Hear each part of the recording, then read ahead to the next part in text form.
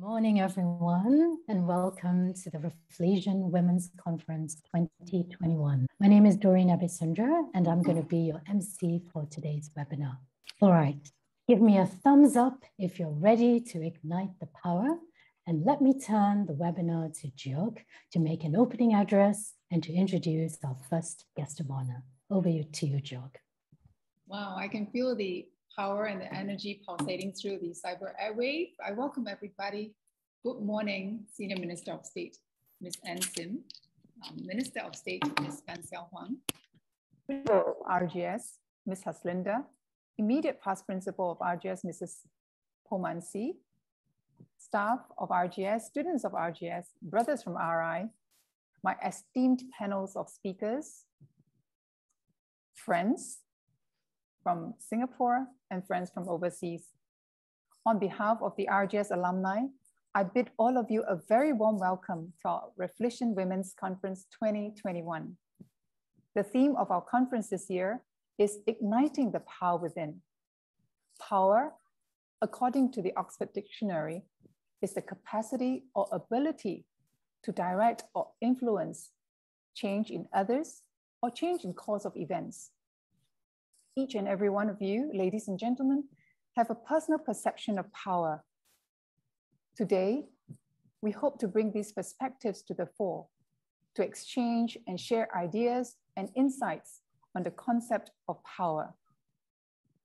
In panel 1, Wonder Women Decoded, we will examine the anatomy of the female power, expression of power and challenges, and igniting the power within. The speakers in panel 2 will share their experiences of imbalance of power, power struggles, what they have done to cope with it and overcome it, what we can do to restore the imbalance. I'm looking forward to the deep and exciting conversations we will be having this morning. In igniting the power within, we can bring significance into what we do with the power we have, which will result in success. Success in the lives we touch, success in the lives we influence to do good, and success to make a difference. That is our legacy, our footprint in the universe. I now declare the conference open, and it is with great pleasure and honor that I invite our first guest of honor, Senior Minister of State, Ms. Sim Ann, Ministries of National Development and Foreign Affairs, to share with us her thoughts and perspective on igniting the power within. Before I call upon Ms. Sim Ann, I'd like to share with you a personal anecdote. Ms. Sim Ann is a Rafflesian who epitomizes the value of being an active creator of change. Last year, when RGS Alumni was raising funds for children under the Child Protection Services, I approached Minister Ann and told her about our fundraiser. Without hesitation, Minister Ann wrote a check, and together with other initiatives in RGS Alumni, were able to raise $15,000 for therapy for these abused children under the Child Protection Act. This is Ms. Sim Ann, and it's with honor that I hand over the virtual mic to you, Minister Ann. Thank you very much, Georgina, and very good morning to everyone who's here at the Rafflesian Women's Conference 2021. It is a great honor to be invited to join all of you this morning. I wanted to say that when Georgina invited me to open today's event a few months ago, I agreed readily. And I actually, at that point in time, didn't even know what the theme was going to be. And the reason why I agreed without hesitation is because Georgina is someone whom it's very hard to say no to. I think that's also how all of our panel speakers ended up here today. They all could not say no to Georgina, because who can say no to someone who is so persuasive, who's so passionate, and who's always thinking about creating value for the school, for the students, and also for the alumni. So I consider that someone who fits the dictionary definition of having a lot of power within, And I think, Georgina, you just described yourself very aptly. So I think while the most suitable person to expound on this theme is none other than our president, Georgina, since I promised her that I will speak today, let me do my best. Let me try my best. I want to begin by thinking about this question: is it a good time to be a woman in Singapore? In many ways, it is the best of times because we have come so far. Women have been doing very well in terms of education. We have been doing very well in the field of employment.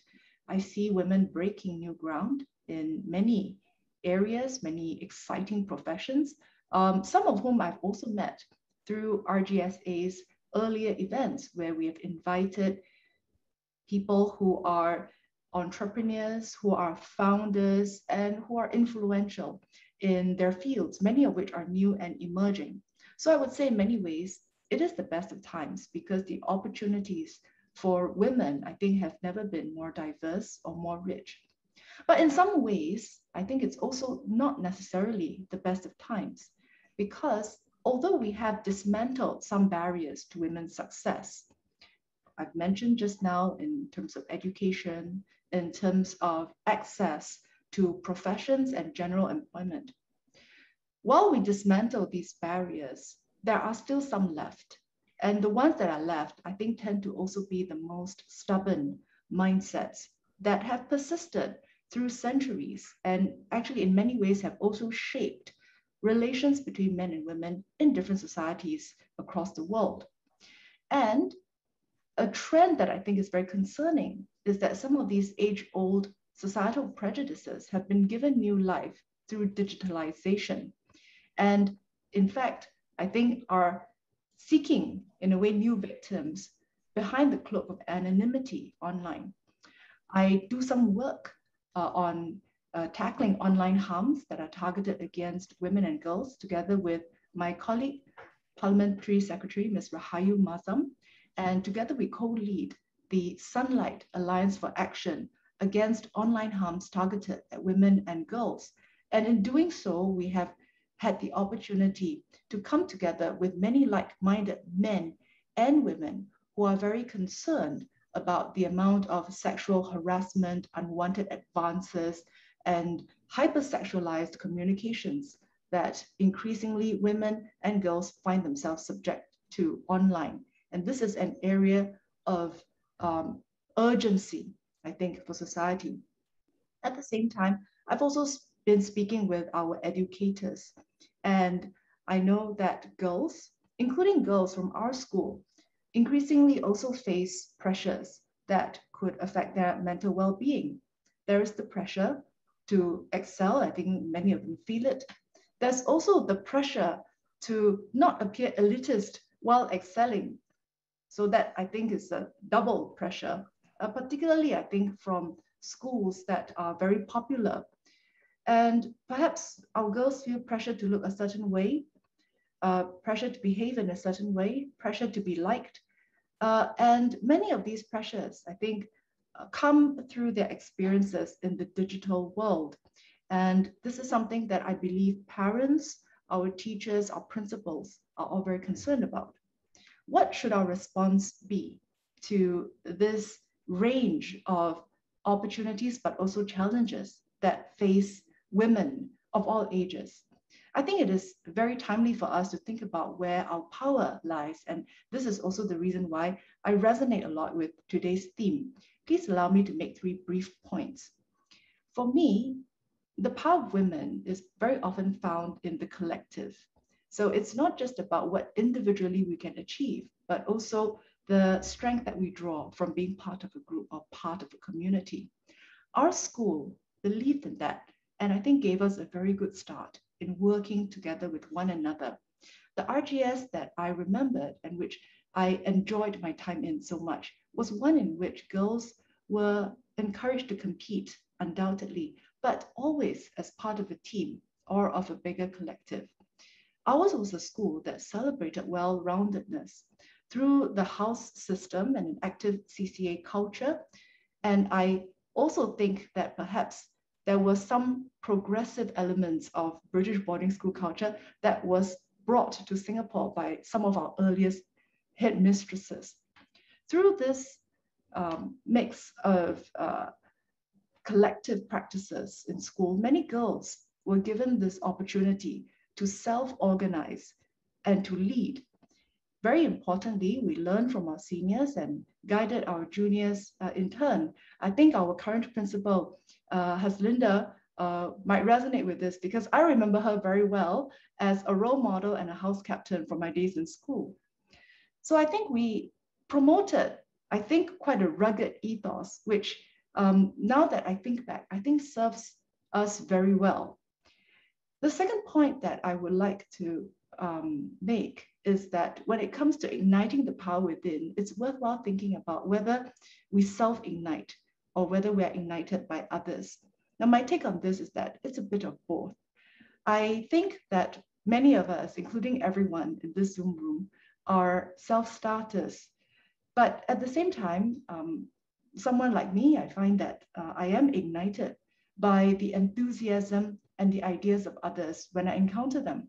For me, the best kind of conversations are those where everyone in the conversation are so animated that we just can't help interrupting each other because the ideas are just flowing so readily and we're just bouncing initiatives off one another.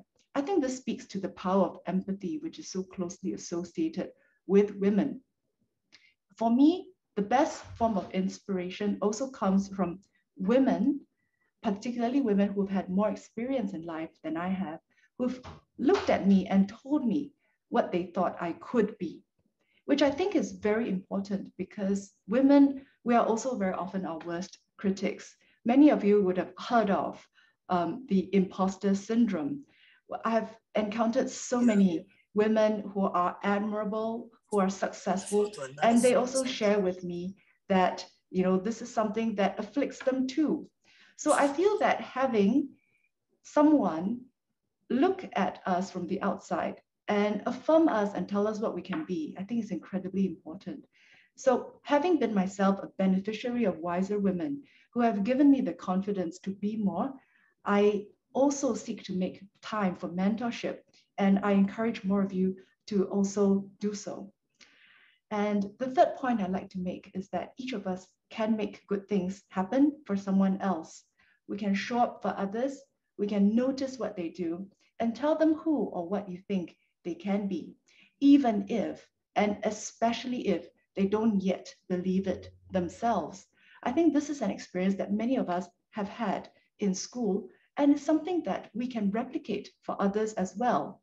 So let me end off by encouraging everyone to let someone else catch fire from your flame. And I think that's the reason why we're all here today. I'm going to hand this time back over to Georgina and also to the team who have organized today's seminar so painstakingly for us. Thank you, everyone, and have a great weekend.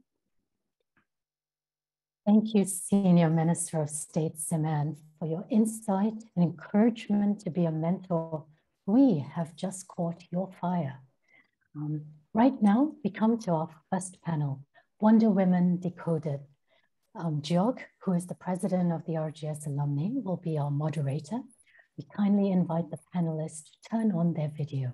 Over to you, Jeog. Thank you, Minister Anne, for an amazing, enriching speech. Takes one to know one. You're a great leader, and you are one of the reasons why I'm proud to be a woman.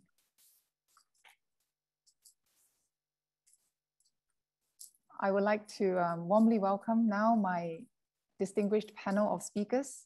I will introduce them individually. The first speaker is Dr. Shalini. She's also a colonel in the army. Shalini is a commander of the SAF Medical Corps Military Medicine Institute. She was the first female recipient of a Singapore Armed Forces scholarship to study medicine in 1998. In a military career, she has held several appointments in the Republic of Singapore Navy, including an overseas deployment to the Arabian Gulf in 2006. and was the commanding officer of the Medical Classification Center in MINDEF from 2016 to 2018. She was seconded to the Singapore Civil Defence Force as its Chief Medical Officer from 2018 to June 2021, where in addition to implementing protocols to protect ambulance crew and patients in the COVID pandemic, she implemented initiatives to improve paramedic education and career progression. Currently, as commander of SAF's Military Medicine Institute, she oversees the provision of healthcare for SAF personnel at 23 medical centers and specialist centers across Singapore. She's also leading SAF's medical task force, which is currently deployed at COVID treatment centers in support of the Ministry of Health. Dr. Shalini is also a consultant ear, nose, and throat surgeon and is a visiting consultant at the Singapore General Hospital and Sengkang Hospital. She's also a mother. She's married with 3 children and aged 12 to 8 and enjoys long distance running and Indian classical music. The next person that I would like to introduce is Mr. Chua Joo Hock. Joo Hock is the managing partner of Vertex Ventures, and he's passionate about working with tech startup founders to build champions. Joo Hock has over 3 decades of venture capital investment and company building experience. He joined Vertex in 1987 and has led Vertex VC investments in US, Southeast Asia, India, Taiwan, and China. Prior to Vertex, he was with NetSteel Group, where he was involved in VC investment and corporate development projects. This venture capitalist spent several years in manufacturing and operation in the Singapore Semiconductor subsidiary of GE USA upon graduation from the National University of Singapore in Mechanical Engineering, and also has an MBA from NUS. The next person that I would like to introduce is Yen. Yen is the managing partner of Hustle Fund. At this point, I want to congratulate Yen, who is right now calling in from New York. 2 days ago, the startup that she was involved in, that she was the vice president of business operations, was launched on NASDAQ, and it debuted with a 55% price jump. Congratulations, Yen. So as I was saying, she's the managing partner of Hustle Fund. She's an experienced operator and investor. And the company that she was involved in and that was launched in NASDAQ is called Nerd Wallet. She was also she was an investor at Institutional Venture Partners, a growth stage venture capital fund, and also Bridgewater Associates, a global macro hedge fund. As a managing partner of Hustle Fund, she raises funds for pre-seed stage companies. She holds a BS in biomechanical engineering and a BA in economics from Stanford University, as well as Masters in Business Administration from Harvard Business School. I shall now introduce the youngest speaker in our panel, a brave young man by the name of Mr. Ng Tai Loong. Tai Loong, or affectionately called Tai, is 14 years old and he's a student from ACS. He was homeschooled from birth till he was 13 years old. He started going to ACS Barker Road this year and is in secondary 2. Tai just celebrated his 14th birthday. He's particularly interested in shooting, with both his parents being ex-national team champions, team shooters. On top of that, Tai is good at understanding people, dissecting problems, and coming up with ideas to resolve them. He feels that he's able to recognize and understand other people's feelings and emotions well, and has volunteered for the Coalition Against Bullying for Children and Youth, called CAPSI. In his free time, Tai Loong, like any young man, enjoys playing online games, doing sports, and exploring nearby malls with his friends. The fifth speaker is Ms. Georgette Tan. Ms. Georgette Tan is the president of the United Women Singapore, a non-profit organization advocating gender equality, women's empowerment, and focused on building the pipeline of future female leaders. She's on the board of Singapore Council of Women's Organization and is chair of Board Agenda, an initiative of SCWO focused on increasing the number of women on boards and senior management positions. Georgette serves on the Task Force on Family Violence, which is co-chaired by the Ministry of Social and Family Development and the Ministry of Home Affairs. Georgette was previously Senior VP Communications at MasterCard, where for over 18 years, she was responsible for external and internal communication and launched MasterCard's knowledge leadership strategy with the establishment of numerous consumer, lifestyle, and gender indexes. She also spearheaded MasterCard's corporate social responsibility efforts, which focused on education and development programs to help empower women and children across the Asia-Pacific region. Prior to joining MasterCard, Georgette was VP of Communications at CNBC Asia and Dow Jones Asia, and also held senior communications roles at Hong Kong Trade Development Council and the Singapore Tourist Promotion Board. Georgette also advises female entrepreneurs of startup ventures and social enterprises in the region. Last but not the least is Ms. Virginia Tan. Ms. Virginia Tan, she is the founder of Teja Ventures, the first gender lens VC for emerging Asia.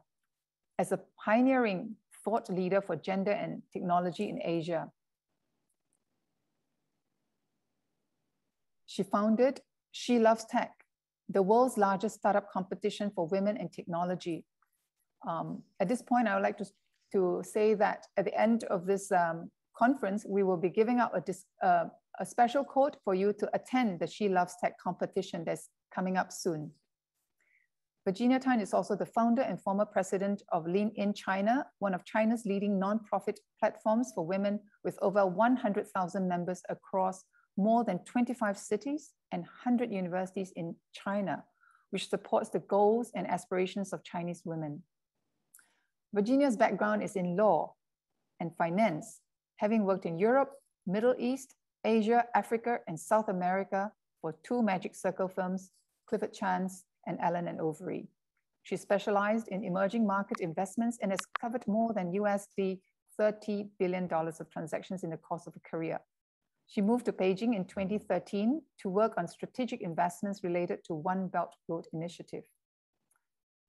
In 2020, Virginia was selected by the Rockefeller Foundation as one of the 8 next-gen leaders for its Beijing 25+ Summit in 2020 and made Singapore's 100 Women in Tech inaugural list.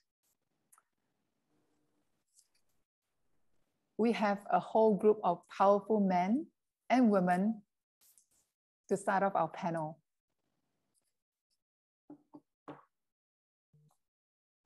I took some time to introduce these guests, these speakers, because it's important to understand their background and the wisdom and perspective that they will bring when we are discussing the concept of power. Essentially, the key areas we'll be focusing on will be the anatomy of women power, the expressions and challenges of power, and how we can ignite the power within. I would like to invite our first speaker, Dr. Shah. Shah, could you share with us what are your thoughts about power? Good morning, ministers, my respected panelists and guests. Thank you very much for the opportunity to start off this session. I must say that my interpretation of power has changed very much, from the time I started my career till today. Initially, as you know, I was from the military. So when I started off my career, my idea of power was very much skewed towards a very, masculine, harsh sort of concept of power, being able to command a group of people and lead from the front, to get people to obey and do your bidding. That was actually, the sort of or the expectation of power, as a leader when I was in my initial few years of my career. But, you know, as time went on and I took on different posts and kind of went up the hierarchy, I realized that there are many other ways to manifest power. And I was able to come into my own and actually exhibit the sort of power that I felt was more me, which is a soft power, a power which allows you to influence people and get things better for your organization, for your people, for your patients, or for the people that you take care of by nudging, by negotiating, by building alliances, and by influencing, you know, subtly, but in a way that still makes a lot of impact. And this has been especially useful because I always find myself as the only woman in the boardroom in where I work, and this sort of a soft power actually functions, more effectively than trying to be to manifest a masculine form of power. And I've learned that, you know, other than leading from the front, there are many other ways that that you can exhibit your power and influence, and that is by leading from the side as well as leading from behind. Looking after your people, making sure that, you know, nobody falls behind, making sure that everybody is okay, and making strategic plans to guide the organization or the section or the department towards a better future. Thank you, Jo. Thanks, Shah. I love the way you use power in different circumstances, from the front, from the side, and from behind when you're planning. I like to check with Tai, our young gentleman. Tai, what is your definition of power? To me, power is the ability to influence, the ability to change, the ability to improve the people around you. Because I believe power is all about changing and making other people better, as well as yourself. Such powerful words from a young man. I love that. Now we go to a very wise champion, Joo Hock. What is your definition of power? Okay, you know, we are all very used to the general general thinking about power as being dominant, control, authority over others, right? And this is really, like Shalini say, it's a very masculine way of looking at things. And power has for so long been a male construct. And, you know, we see that powerful women were seen as caricatures of the male colleagues. To my own, I think power is the ability to influence and impact with purpose. Right? Power over others is very much like looking down on people. Power with impact is influencing outwards from where you are and where you stand and who you are. Right? And women has the innate nurturing, you know, bonding, relationship building, and caring power. A mother wants to protect, wants to care, wants to build a bond, and, you know, to care, to nurture as well. So if we can use this innate power, women leaders are somehow able to get men and women who work for them to do things for them. Because I feel that these women leaders help these people feel better about themselves. So there's nothing wrong with women wanting power so that you can impact your family, your community, your workplace. And when you can embrace this power, you are better able to empower more women. But having said that, I also do think that in many places, workplaces are getting more inclusive and diverse. You know, we are living in places where traditional roles have shifted. Gender is no longer a factor to determine success. It used to be when brute strength counts, man has an advantage. But now brain power has even that. Today, effective leadership, we talk about, is more due to flexibility and, you know, being multi-dimensional than to rigid patterns. We do not need patriarchy or matriarchy. Right? We just need each other, and especially the most powerful among us, to put away the drive for ego and to take up the the banner of nurturing, protection, inclusion, and care. Oh, I love what you say, Joo Hock, about the power with a purpose, and that all of us has innate power within us, both men and women. And in exercise of that power, we require flexibility and also a multidimensional approach, the way Shah has mentioned as well, and that we need each other, you know, to ignite each other, to embrace each other, and to grow in power. Thank you so much for that sharing. How about you, Georgette? What is your perception of power? Well, what can I say after all those great definitions? Except to echo, well certainly to echo that, look, power, everybody has power, all right? It's in everybody. The real question is how you choose to use it. Whether you're a man, you're a woman, you identify with different gender tags, that power is within, but it's also outside of oneself. And true power is knowing how and when to wield it, right? I think we can choose to use it for ourselves, oneself, and there are many times that you should. But more importantly, when do you use your power? And here, I think we're rightly, as the other panelists have done, identified it with influence. How do we use this for others, for the good of others? The word purpose comes into mind here, and it's already mentioned by Joo Hock. So, you know, what it is that we have, that we can use in our spheres, our communities, our networks, no matter how big or small they are, what it is that you can do to stand up, to speak up, and to speak out for others. And I think just one other point to add, that power is in itself, or influence in itself, it can be thrust upon you, right, in many instances. And schools are a great place to experience it and to build it and to nurture it. But in the same vein, it can also be taken away very easily.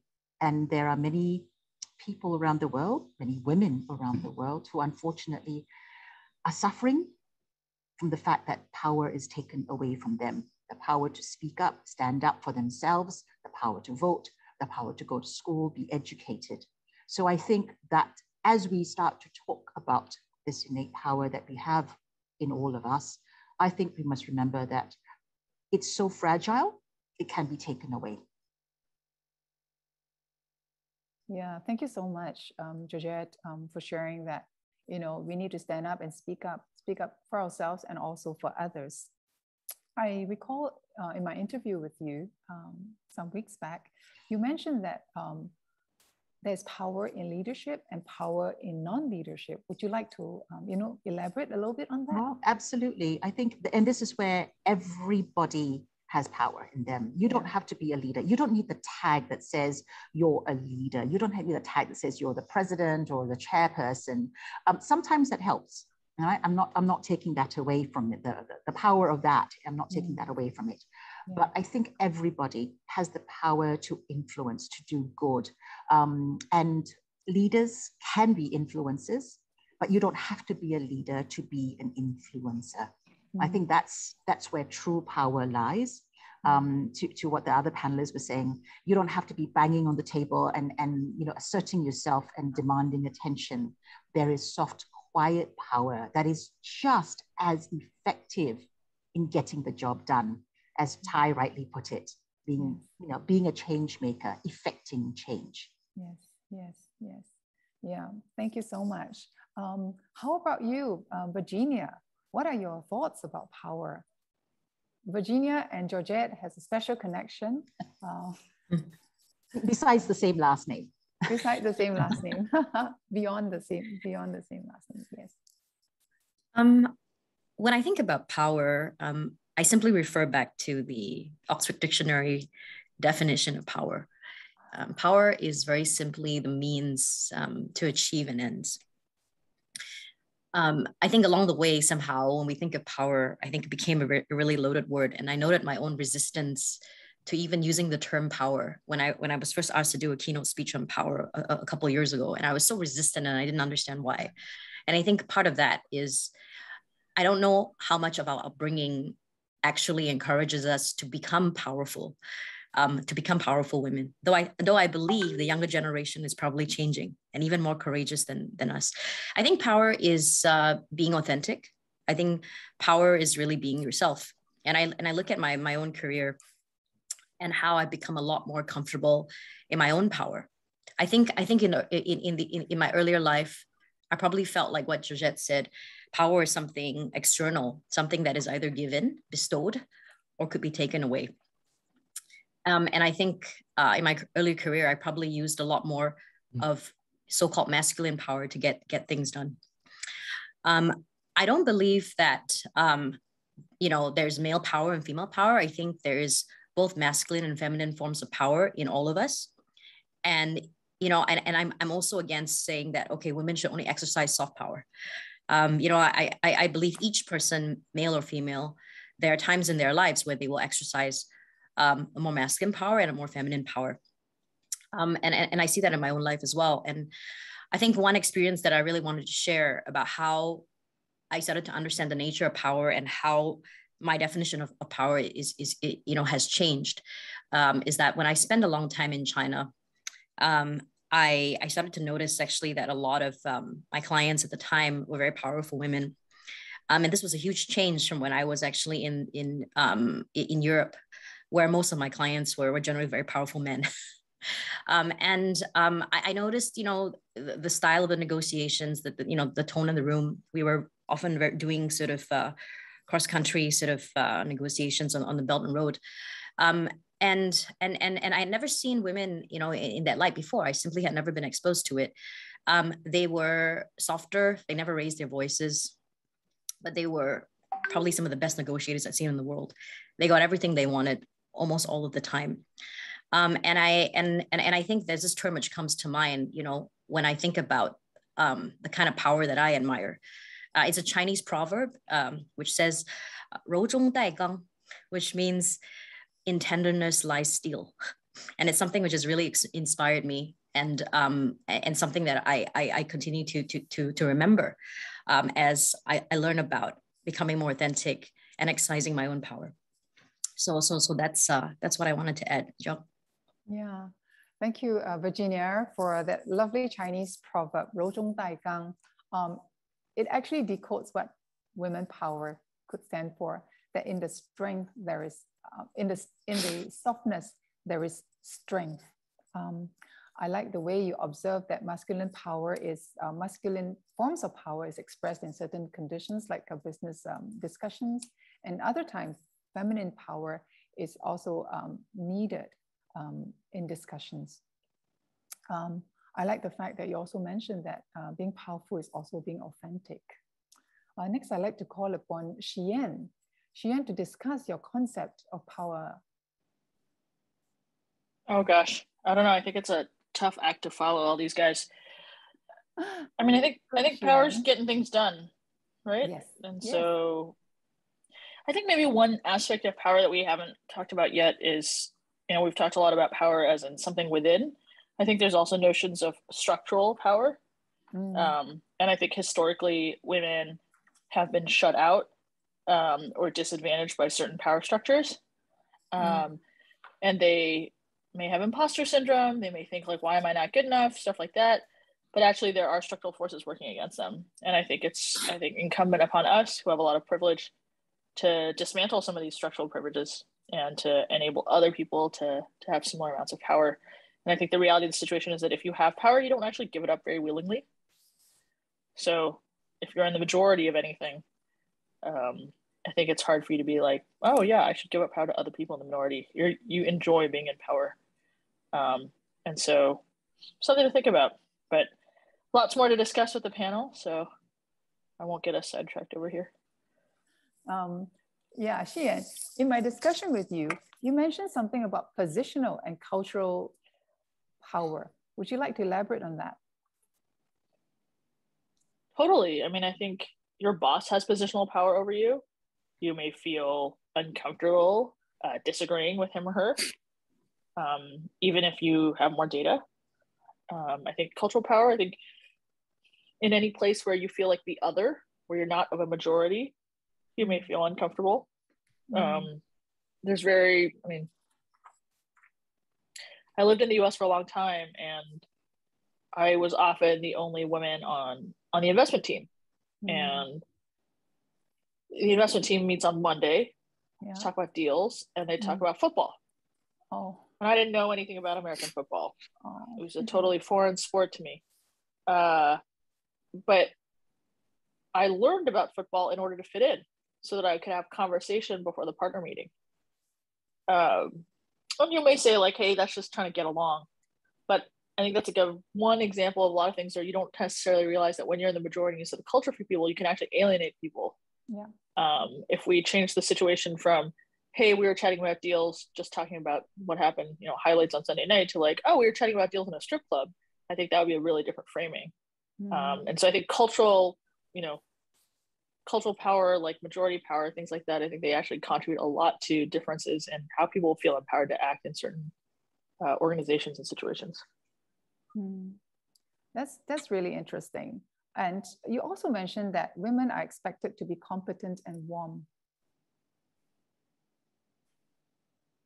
Yeah, do you disagree? I think whereas men, men can be cold and competent at the same time. Yeah, I think that's a traditional thing, right? People expect you to be like their mom. Who's the office manager in an office? It's generally a woman. Who's the person taking notes? It's generally a woman. Those are the expectations of women. And when you ask women to do such things that they don't want to, you think, oh, well, that's not very cooperative. That's not very team-like. But we don't ask men to do the same things. And I think that speaks to kind of the expectation of what it is. So if a woman is competent and cold, she's described as a bitch. And so if she's incompetent and warm, somehow that's somehow better. They fill that sort of idea of a more, caring presence. So there's a lot of research about it, but and I think that goes a little bit to what Shalini was saying earlier about like, what are the ways that you find to be effective in different situations? If you can't be, competent and cold, you have to be competent and warm. You have to influence from the side, from the back. You got to do all these sorts of things. And I think that's just women coping with the situations they're faced with. I like to bring our attention to Thai. Can you share with us, some of the people who are around you, who you experience, who you have encountered, and who are powerful? Well, two examples off the top of my head have to include Dr. Yeoh Sanam and Miss Esther Ng. Dr. Yeoh Sanam is a pain specialist who has impacted my mother and I greatly, because a while ago she had an injury, and she has a back injury, and it would have been much, much worse without Dr. Yeoh's help. This inspires me and influences me, because I feel like he is a doctor who really tries his best for his patients and actually cares about them, and won't stop until they feel some sort of improvement. Miss Esther Ng is an art therapist, and she is the founder of CAPSI, which I volunteer at. When I first met her, I already saw that she had a big heart. Then she started talking about me about CAPSI and bullying. And then I truly saw what's happening in this world, and then I really wanted to help, because stuff like bullying and things are really not right, and I would like to do my part to try to stop that. Because I think power is about changing and influencing people. So these people with power, truly, I really think that they have improved me in one way or another. That sounds so inspiring. And you inspire us also with your involvement with the coalition against bullying children and youth, that you are willing to, at this age, volunteer at CAPC inspires us. And that is your power, Tai. Thank you. Yeah. And powerful people are also kind people, and I'm glad that you've met them.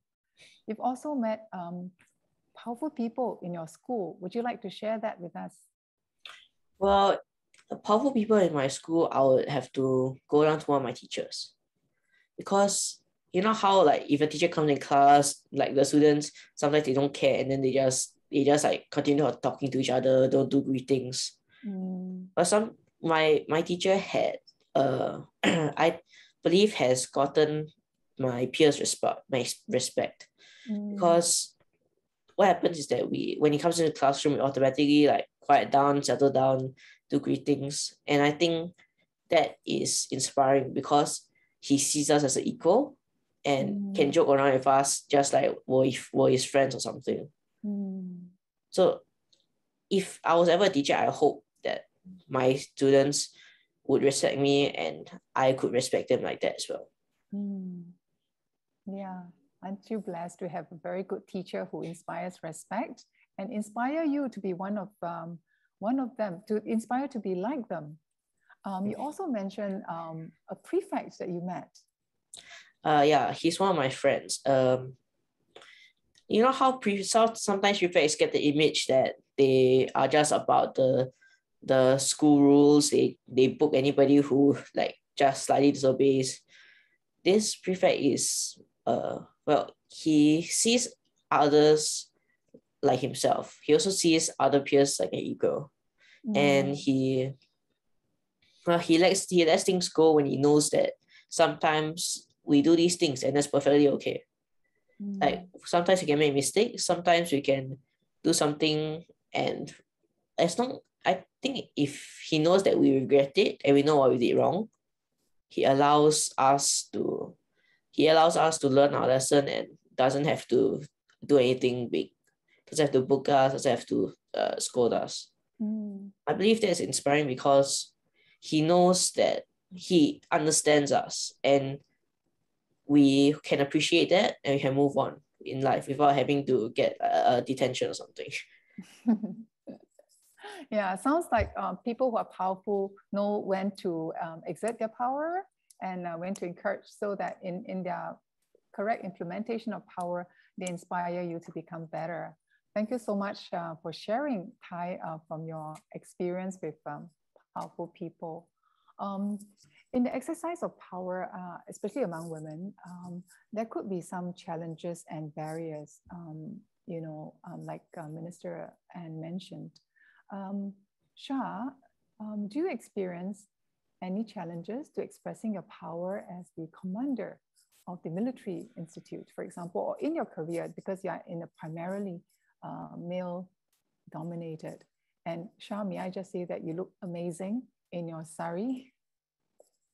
And even thank you. It's also in the RGS theme of green, black, and white. Yeah, I noticed. And able to, inspire and, command your men this way as well. Yeah. Thank you. Yes. Yeah, I'd actually like to take up that question as well as some of the questions in the chat. Yes. about being in a minority and how that affects the perception of lack of power or powerlessness. And I think I can relate to that. For example, okay, like going up the hierarchy, right? The higher up you go, the fewer women you see, and especially the fewer working mothers you see. And among your peers, you will have generally males whose wives have taken on a very balancing role. They've either given up their work or they work part-time, and their children are all sorted. And I think that, that actually contributes to the reason why women sort of drop out. When we come out of schools like RGS, we're like, ahead of the boys or on par with the boys, and we're like all ready to go, to be daughters of a better age and change the world. But then after a while, you look around and you're like, what happened to everyone? And I think that a lot of it is maybe sort of holding ourselves back, self-censorship as well, because women, we feel somehow the need to have to balance our own needs, our own career, our own aspirations with our family, our children, growing up well, getting the best PSLE scores, getting to the best schools, and having enough time for them, and needing to feel liked and sort of please everybody in the room, right? Whether it's your family and everything as well. So, and I think that contributes a bit to people dropping out. And feeling that well, if there's no one else here who's a working mom, what makes me think I can do it? I something must be so difficult about this job that there aren't women doing it, right? So I think that's part of the reason why we kind of lose steam and take a back seat, and I've done that myself. I've had made decisions in my career. I've actually told my bosses that I don't think this is the right time for me to move up and move ahead, and I think I cannot commit to a long-term, sort of a plan, because I don't know how my kids will turn out, whether my parents will be able to take care of them and things like that. So that's been my personal struggle as well, and it took me much longer to get to where one of my male colleagues would have, taken the same, and much more time than my male colleagues would have taken. And I think that what we can do is to be that role model, or be that other example in the room, so that people coming after us can say, hey, look, she's done it, and I think maybe she's done it and I can do it too. And that's not just for working moms, but any minority, whether it's minority of race, being female, or whether you have, disabilities as well. I think you just have to be that first, person, and then be that inspiration and that example that others can then follow, and gives them confidence. Yeah, thank you. Yeah, thanks, Shah. I like your idea that we must, as women, we can be the first in the room to help other women. And also one of the barriers in a progression of career could be ourselves taking a back seat for our family. But sometimes, perhaps also it could be the internal script that we play to ourselves that we may not be escapable. I'd like to ask. Actually, Jeog, can I just jump in at this point? And yes, Georgette. Yeah, I think we're actually moving away and segue really nicely into this topic of not just power and power within ourselves, but how we empower others. All right. I think that actually is an extension, and it goes to answer some of the points that are being raised in the chat too. It's about acceptance, but more than that, how do we empower? How do we, help? How do we counsel? How do we mentor? How do we sponsor along the way? And at the right time, how do we get out of the way so that we can make way for others, so that they can, as they get on this pathway of progress and prosperity and everything else, on success, how do we help them succeed? I think that's empowerment. That is very powerful in itself, but it's also empowering. And I think that's something that we need to talk about even more so. Yes, absolutely. I totally agree with you. In the examination of the challenges that we face, we definitely would like to consider how we can be a part of the solution, right? So I would like to continue with some of the challenges women feel or experience, right, in the expression of power. Virginia, you also work in a highly male-dominated environment at times when you're in China. How did you overcome that? Or what are some of the barriers you face as single woman in China, a young woman in China? I mean, it's not just about China, right? I mean, I'm in the most male-dominated industry I've ever been in right now, in venture capital. Yes. It's actually really interesting. I've never, I think until I moved into venture capital, I actually never really thought about male-female dynamics that much. I felt that in the Western environment where I worked in for 10 years, yes, very male-dominated, but I felt as a professional, the opportunities to rise were still plentiful. when I moved to China, in many ways, you know, I think it was the first time I was really exposed to really, really powerful women. And I mean women who were leading listed companies, billionaires who had built real estate empires, but also at the same time had happy marriages, you know, had children. It was, you know, I really love what Joo Hock said in the beginning about how powerful women in Singapore or in this region were often viewed as caricatures of their male counterparts. I thought that was a really, really powerful thing actually to say. And for the first time in my life, I was being exposed to actually quite the opposite. You know, I was, and again, it was also, again, the sort of the semi-Western stereotype of the stay-at-home husband, you know, with a powerful wife. Well, what I was seeing was, you know, a lot of these power couples in China, they built their empires together, or one was a CEO of a listed company, the other one was a CTO of another listed company. You know, it was really, really eye-opening for me. Today, you know, how do I overcome that? Actually, I don't spend so much time really thinking about power dynamics in venture capital. I'm aware that they exist. I don't think it really affects the way I operate per se as an investor or when I lead an investment. However, what coming into the venture capital world has very clearly showed me is actually, for the first time in my life, actually the huge disparity and the real lack of equality when it comes to the way I think entrepreneurs are actually evaluated. And I think in some ways it is a shock to the system, you know, having really felt that the playing field was actually quite equal, and then actually realizing that it's not in every way. And so I think that, you know, what gives me so much purpose in the work that I do today is ensuring that more female entrepreneurs get funded. We invest in both male and female entrepreneurs at Teja. But I'm starting to notice that sometimes, you know, for example, female entrepreneurs maybe have more difficulty getting a lead investor. And so the role of us as a venture capitalist perhaps is to back them and ensure that we build syndicates who back them.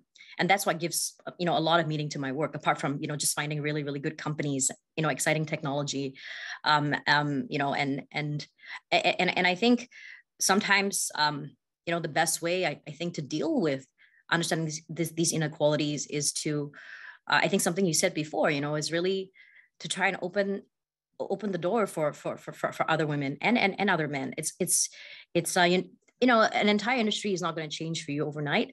I don't lose a lot of sleep, you know, on it, despite the fact that, you know, we built She Loves Tech, despite the fact that I think I see in practice how a lot of these inequalities play out and how they lead to a lot of unequal outcomes. So, for example, something that I see a lot is that some of the best companies, you know, in the market are not necessarily, you know, raising the most money or not necessarily being funded adequately, and the ones which are being funded are because of closed networks. And I think, yeah, I think that gives me even greater motivation to sort of try to balance out the playing field and open the doors for others, in particular other women. So yeah, that's my view towards it. Thank you, Virginia. It's really interesting that when you experience barriers, when you experience blockages and then you find ways to surmount them, then it makes you more aware of the existence of these barriers and want to do more to break down those barriers. And that is powerful. You know, Virginia, that's really powerful. That it causes you to want to open doors for other people because of the barriers that you feel.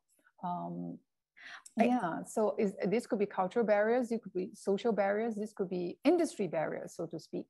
Yeah, I think this is particularly important, especially for, I think, being an RGS girl. I think we're very aware of the privilege of having even been to this school. I've always seen RGS girls as some of the best educated women in Asia, if not the world. And I think, you know, the question for me is how we really use that privilege to really open the way for others. You know, I mean, that's one reason why I think this conference and this alumni association, you know, can do a lot more, because collectively, actually, power can be even greater. Yeah, you know, with the privilege comes a lot of responsibility and accountability. And I'm glad, Virginia, that you are making yourself very accountable to the school that has brought us to where we are. And that's why we need to serve the community because of what we have. I'd like to go to Joo Hock and ask you, what do you think are some of the barriers that women face in exercising their power? Okay. And I was actually going to add on to what Virginia was saying, because we are in the same field, right? Yes, I know VC has always been a male-dominated industry, and that's because of history, right? And it's also an industry that's a lot of alpha male, is me, right? Kind of thing. Right? But increasingly we are seeing a lot of more women coming into this space, and and just for my team itself, almost half of my team are female. When we recruit, we don't look at, say, hey, I need to fulfill certain criteria, I need to fulfill the gender, kind of thing. I look at, who is the best that can help me solve the problem, right? So to me, I think that's, maybe I come from a different angle. I don't see that as really so much of an issue, right? I mean, coming back to your questions, I think, yes, obviously, I think from my perspective, as a leader, I always open up the doors, whether it's male or female, and give them opportunities, speak up, give them feedback, encourage them, empower them, whether it's male or female, right? So to me, I think that's probably not so much of an issue. And women, obviously, sometimes they face in workplaces, and I'm not sure, sometimes it's more self-imposed. There are toxic, I saw a question there, there's a bit of a toxic masculinity. Yes, there are, but there's always a choice, right? If you don't stand up for yourself, if you don't speak up, and you feel that this still doesn't work, there's always an alternative. Look for another organization that, maybe treat people better, right? Yeah, thank you for taking on that question in the chat room about toxic masculinity. I think men in general are non-toxic, and they are really, really nice to have around. And at this point in time, I just want to pause and thank all the men who are courageous, confident, and caring enough to be part of us, to have this discussion, and brave enough also to be in the midst of so many powerful women. I would like to kind of move away from my panel a little bit and ask Minister Siow Huang, you're working in a very male-dominated, or you used to work in a male-dominated industry, so to speak, environment, so to speak. Did you experience any challenge to your authority? And what did you do? Well, George, thanks for that question. Yes, I was in the SAF for more than 20 years. You're the first Brigadier General. Yes, I became a Brigadier General in 2015. Wow. After more than 20 years in the SAF. And like Dr. Shalini said, it is a male-dominated environment. But I've learned to, find my own way and chart my path as a leader in the SAF. You see, what I realized is that in a male-dominated environment, at least for myself, for me to do well, actually, it's not about pretending to be like a man, to act like one, to blend in, but instead it's about complementing the team and being able to bring value to the team. Now, I was in the Air Force, trained as an air traffic controller, and air traffic controllers work in teams. And to be a good air traffic controller, you need to be good in your individual skill, understanding the equipment, rules of the air, the rules of the business, how to bring aircraft, direct aircraft safely from the airbase out to the training areas and back, and so on. And that requires a lot of professional knowledge and skills. And that was what I think I developed. I realized that to get respect and also to be able to bring value to the team, it's important to be competent. This word came up just now a few times. To be competent, to be good actually at what I am trained to do. So I actually invested a lot of time, learning from other seniors, and also spending a lot of time to improve my own skills. So that's one part about being professional, to be able to get the respect and be able to bring value to the team. The other thing that I also believe very strongly in is purpose. I tell that to myself, I tell that to my team all the time. It's not about me, it's not about you. It's about our purpose, our mission, So it's important that we have common belief in the job that has to be done, and have a common respect for one another, and make sure that we support one another in order to achieve the mission of the day. So yes, working in a male-dominated environment, sometimes I do feel a little like the odd one out, but I always remind myself, be professional, number one, and number two, be clear about the purpose. It's not about me, it's about the team, it's about us, it's about getting the job done. So that's my quick response to George's question. Thanks. Thank you, Siow Huang. Don't mean to surprise you, but thank you for being so succinct in sharing how one can overcome perhaps some challenges, working in a male-dominated environment. One has to prove yourself, by being very professional, by being competent and showing your purpose, knowing your mission, and being very supportive of the team, and vice versa. I would like to switch to the other minister, Senior Minister Anne. You also work in a male-dominated environment. Do you have any, how do you work around, working with so many good gentlemen? Well, I think it's true to say that both Xiao Huang and I were now, still in a quite male-dominated environment in politics as well as grassroots activism, because we work with many volunteers. The way in which I think we handle the fact that there's a working culture that's very much shaped by the fact that more men entered it earlier than women. It's different than the workplace. In the workplace, you can make rules, and we increasingly will have more and more laws that support anti-discrimination. That's very important work that Xiao Huang's ministry, MOM, is working on. But I think when you're working with many volunteers, it's a different context, because people need to feel motivated and they want to feel part of a team. And it's things that we don't get paid to do. Volunteers don't get paid to do many of the amazing things that they do. So culture in these contexts, I think, become even more important. And I think if you're a woman leader, you have to make some hard choices right from the beginning. And there are no easy answers. I'll just give a very simple example.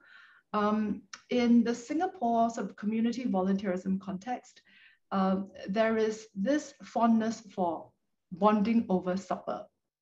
For instance, right, we serve our residents, and very often until quite late at night, whether it's meet the people sessions or door-to-door visits, and volunteers would, very often like to bond with one another, as well as with the, MP or grassroots advisor, after the work is done over supper.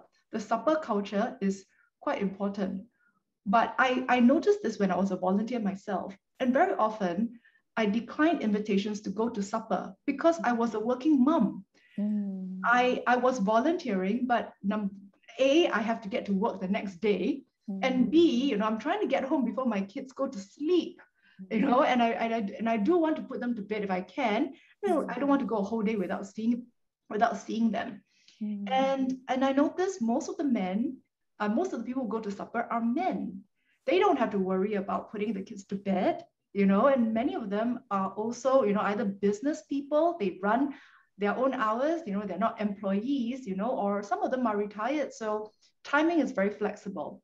But we have a culture that was shaped by a certain demographic based on their hours, based on their preferences. And when you don't belong to that demographic, you are going to have some difficulty fitting in. So Shi Yan's point also resonated with me about Monday night football, you know? Yeah, that's going to be very, very challenging for someone like me. I don't even get the offside rule in soccer right, you know? Yeah, not to mention American football. So I think that, so that was actually one of the things I had to decide. You know, it sounds very trivial, but looking back, I don't think it was. And when I led my own team in my constituency, I decided I don't sup, no supper, because I love this. It's awesome. Thank you. Thank you. Thank you. Thank you. It was hard. It was hard because I knew that there were people who wondered, why does this person not lead us in those late night suppers, you know? But I decided, look, I start now, I have to do this forever, and I don't actually enjoy it because I still have children, you know, and this is not what, plus, I mean, some women will agree with me, you know, moment on the lips, lifetime on the hips.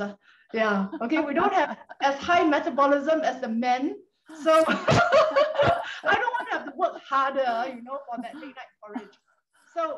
So it's a choice, but I find other ways to bond with my volunteers. And also over time, you know, we bring in people with more diverse demographics, and we find that, you know, we have activities, for instance, that are family friendly on the weekends, where our children can join us, for instance, where our partners can join us. And I think that you have to make some of these hard decisions. And yes, not everyone will agree. That's inevitable. But you know, eventually, I think people will understand, and I think that's just part and parcel, I think, of the changes that we go through as both workplaces as well as volunteer contexts become more inclusive. I'm sorry to those who love supper. Thank you. Yeah, thank you so much, Minister Ann. I love your sharing, like about making hard choices. I think therein lies the power, right? To make choices. And if the choices lies with the family, if the first choice is the family, I think that's a very powerful choice. And women are powerful to the extent that they choose that. Men are powerful in their own rights, but I think the ability to take a step back is itself a power. Jeog, I'm going to challenge you here. Hey, please do that. Please do that. Sorry. So why is it that women have to make the shift for family? Why aren't men contributing to their children as well? You know, why don't? That's a question that we should ask men. Not saying that we have to make those step backs. Definitely not. You can see. No. I think we should. Yeah. I think like family is really important, but I think. Yeah. Why is it that women have to bear the burden of making the cultural changes? Why is society's expectation that men don't have to make those changes? So, you know, like Sam was like, well, I want to be home to see my kids before they go to bed. I mean, the kids might want to see their dad too before they go to bed. So we don't have that expectation. We don't have that expectation on them. Yes. You know, and yes. So that's kind of like, I just kind of want to push this, which is, I think there's a little bit of an undercurrent for this conversation, which is like, hey, how do we make the best of the situation we've been dealt as women who historically have been less powerful? But I want to challenge us to answer the question of like, how do we make the system better for everyone?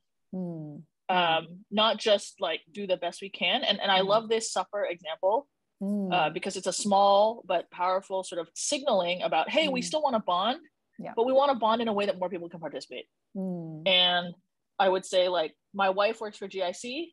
GIC has a family day instead of a Christmas party. And I actually think that's great because family day is during the day. Family is a very encompassing term. So you can see older employees bring kids to family day. Younger employees bring their parents to family day.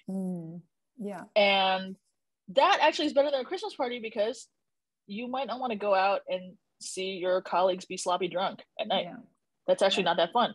No. And so I would love to just like push us in this conversation a little bit as RGS girls, and male allies, Joo Hock and Tai. You know, how do we think about making the system work better, regardless of what the historical or choices might have been, to account for the fact that, you know, there is a much more diverse workforce. Most people, you know, like most women do not have the privilege of stay-at-home spouses. And so that creates a very different starting point for the types of choices that they're making. Yes. And that is male privilege in and of itself, right? Like that you might imagine a world where you have a stay-at-home wife. Yeah. And I have a wife, but she would never stay at home. So, you know, I can't imagine that world. Yeah. So I just want to kind of like, you know, sure, put those thoughts out there. Sure. I totally agree with you. I think this calls for a change in mindset, right? And women circumnavigate around the need to be at home, right? By making a choice. And so the choice is a very personal one, and it calls for change in mindset.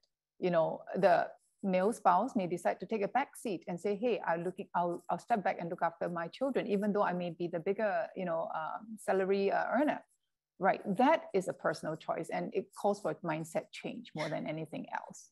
Yeah. And, right. and Jeog, yes. Maybe can I just add one more thing? Of course. Because the other thing that I noticed, right, especially since I was talking about, you know, couples where you know, that there's, you know, both are powerful, right? You know, versus one or the other are powerful. One of the other things I also noticed is that this generation of men, as in our generation of men, they're changing too. So in the course of my career, and I think this has probably impacted me a lot, in the early course of my career, I worked literally only for men. All my bosses were men. But I learned quite a lot of things from them as well.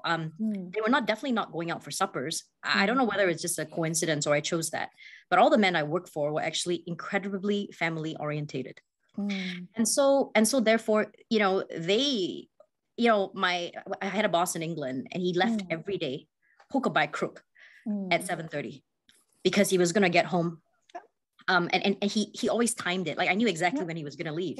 And because he prioritized his young children, he would take leave to watch his young kids play, you know, his young kids, you know, do a school play. And the thing is that I had 5 bosses like that. And they were all guys actually. And I watched them. So actually, I think when Shiyan talks about making the system better for all of us, you know, a lot of these, and I watch a lot of my friends now becoming dads, and I noticed they also want to get home in time, so that they can hang out with their little kids. You know, I put them to bed and change their diapers, which is very funny for me to watch actually. And I think the whole system can change because of that. You know, it shouldn't be that we expect men to go out to supper and women to skip supper, you know, and, you know, and I think I want to give a shout out to that, because it's not just about women changing. We need to acknowledge the fact that men are changing too. And this is good for everybody. Absolutely. And the change starts with us. Like someone says, Elise, you know, says the change starts with us, right? You know, sometimes when I see a dad, the only dad in the kindergarten, right? And then all the rest are all moms. And I go like, what is this dad doing? You know, hasn't he got a job? Right? But that is, I'm guilty of that. And I realized he's taking a step back, or he decides that my kids are very important. I want to support my wife. And to him, I raise a toast. Right. So let me jump in here, Jeog. Let me jump in here. Okay. Now, I think this is getting a really interesting conversation point here. It is about choice. Absolutely, it's about choice. But I think the choice starts with us, because we have to encourage the men in our lives to be stepping up. We have to actually give them the opportunity to step up. We can't just take it on ourselves to do it and just say, hey, no, we're going to do it and it's sufficient, so we'll get it covered. We actually have to give these men opportunity to do these things. So whether it's be listed in the school as the emergency contact, I mean, seriously, ladies in the chat room here, how many of you are listed as the emergency contact? I bet you most of you are. How many of the fathers are listed as the emergency contact? Not so many, maybe, right? So it starts with the little things. It starts with going to supper. It starts with changing the diapers. It starts with being at home and making sure that you're the one that gives the kids the bath or whatever, and taking the kids to school. It starts in a little ways, but we have to give those men the opportunities, because then and only then can they change along the way too. Then and only then can they understand what women do. This unpaid work component, the second, third jobs that they all take, particularly during this trying time. And I think this is where the role of mothers becomes really important. I happen to have 2 daughters, but I'm very, very keen that women encourage their sons to learn and teach them to be good role models, to learn to respect women, value what women do in the community, the role that they play, not just in the family or schools or workplace, but actually in the community. So that's actually a really important piece that women can actually teach their kids, their sons, to also, be good men later on. And that's a role that we all have to play in life too. Yes, I totally agree. And that's why I like your initiative that you're going to start. It's called Boys Empowered. And I think that's a fantastic initiative to get young men and even older gentlemen to think about the ideas, young and younger men to think about, and to think about empowering women by the way they reach out to them, by the way they embrace them. And to that end, I really like what Joo Hock says, that he actually looks into recruiting more women, and also, removing the barriers for their entries. And that's really to be applauded. That kind of changes is definitely what we need. And it takes both hands to clap, right? For men to reach out to us and for women to also reach out to them. So, right? So Jeog, let me just, the live example is right in front of us. Tai, Tai is right there, okay? Here's a young man who's going to make a huge difference. Absolutely. And full credit to him and his understanding of it. But you know what? A big shout out to his mom, okay? A big shout out to his mom for teaching her son right. And great job, Belinda, there. Okay, Could I join in on this conversation for a second? Yes, I want to bring Tai in now and that's really perfect. Tai, can I just ask you a question, right? Yeah. Why do you think some women cannot express power? I believe they could be oppressed by people like above them, like their bosses and things like that. Because I believe that some people feel that they need to push people down in order to stay on top. I don't believe that that's the way to manage your employees or people like that, because I believe you should be pushing them up with you as well. Absolutely. They're all in the same boat. But if I could add on to the conversation a bit earlier, I agree with Virginia and I agree with Georgette, because they said that it's about men that are changing in this day and age, and it's also about giving men choices. Because not too long ago, we couldn't believe that there could be a stay-at-home husband and a working mother, but now it doesn't seem so rare. And I believe that we truly can move in the right direction if we want to. It's about improving ourselves from one day to another. Yeah, that's excellent point, right? And this gentle evolution of roles and how society perceives male and female role is going to be very empowering both for men and women. And I'm glad that we're here to be able to decode that kind of power. We have a few more minutes left, which I will borrow also from session 3 later on. So I'm going to overshoot this a bit. And this is about igniting the power within. Shah, could you share with us how you think we can ignite the power within us? Yeah, thanks. So yeah, like what has been said all this while, I have 2 sons, and I think it's important, for them to realize, that their mom works as hard as their dad, sometimes longer hours, and that they can call either their mom or their dad. It doesn't always have to be the mom, if they have a crisis, whether it's in school or at home. And I think that eventually, teachers will also get it. Like, you don't have to call the mom all the time, like what Georgette mentioned about emergency contact, right? And then I think that we ourselves, we need to just relax a little bit. You know, we have to realize that you don't have to do everything excellently. You know, you have your several burners, right? You've got your kids, your husband, your work, and your personal time, and that you really have to let yourself, some time to have a balance between the 4 burners. Focus on one thing, that when you're at home, focus on your kids, and then when you're at work, let yourself focus on work and not have to worry about everything else, and make sure that you take some time for your personal growth, do something that you're passionate about, whether it's studying something new or volunteering. And I think that that would give us a little bit of mind space, yes, to feel less like we have to please everyone all the time and you have to do it well in everything all the time. Yeah, that's what I feel. That's fantastic. I love your quote. Focus on one burner at a time. We all have so many burners, right? And to focus on one burner at a time really makes a lot of sense. And also do things that interest us to increase our our bandwidth of joy. I want to ask Cheyenne, right? Cheyenne, how do you develop habits that can build power?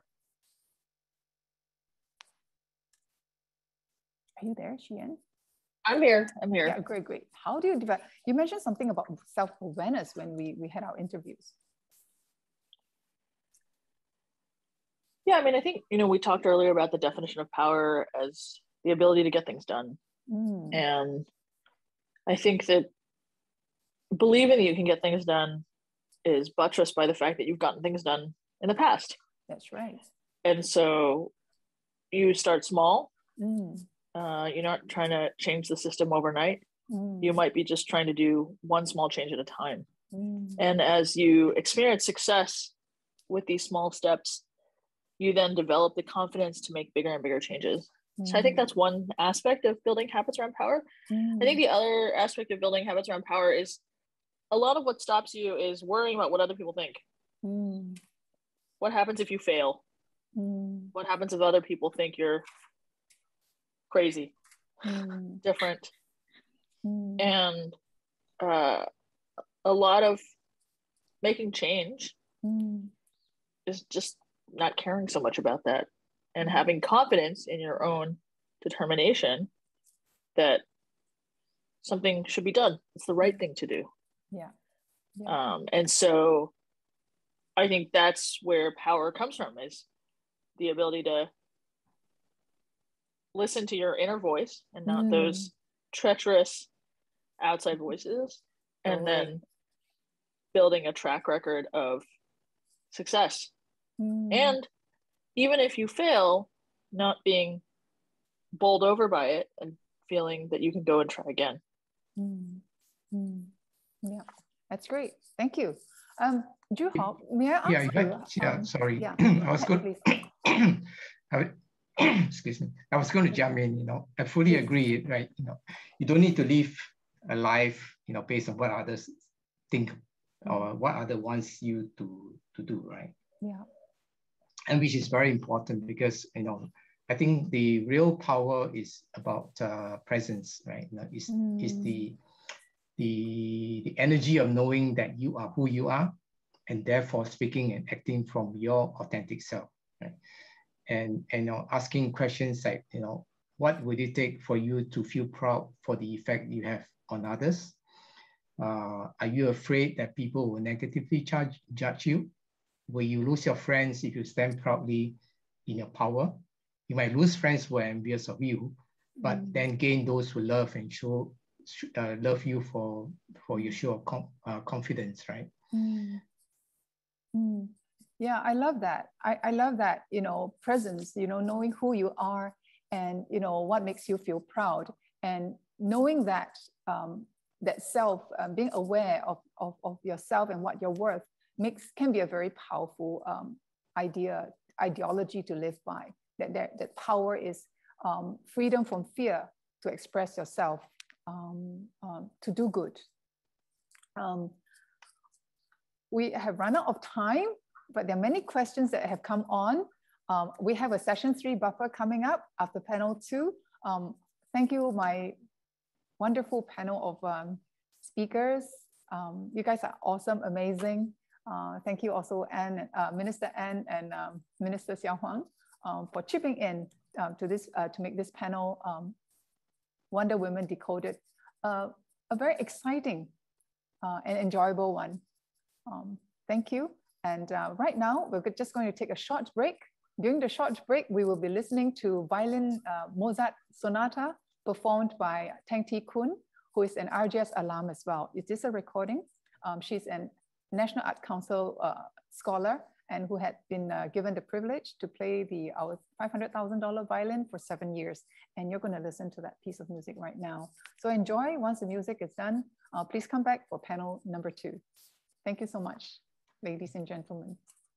Thank you, Jeog, and the panelists for that engaging discussion. And as Jeog mentioned, thank you to everyone for your questions and comments. We encourage you to continue raising them, especially from those who don't identify as female. And as Jeog mentioned, it's now time to take a break. The break is just over 5 minutes. And please, we encourage you to be back just after 10:40. Thank you.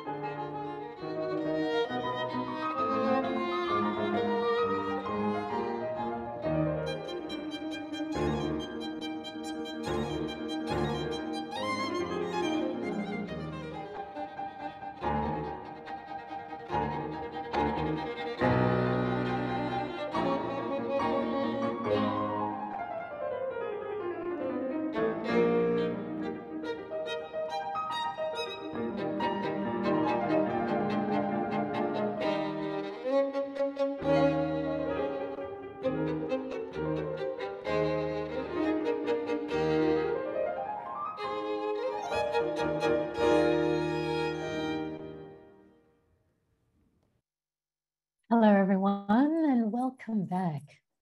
Again, we had the privilege to hear a rendition from Tang Thi Kun, who has been described as a chamber musician of the highest honor. It's hard to argue against that, huh? Now it's time for our second guest of honor.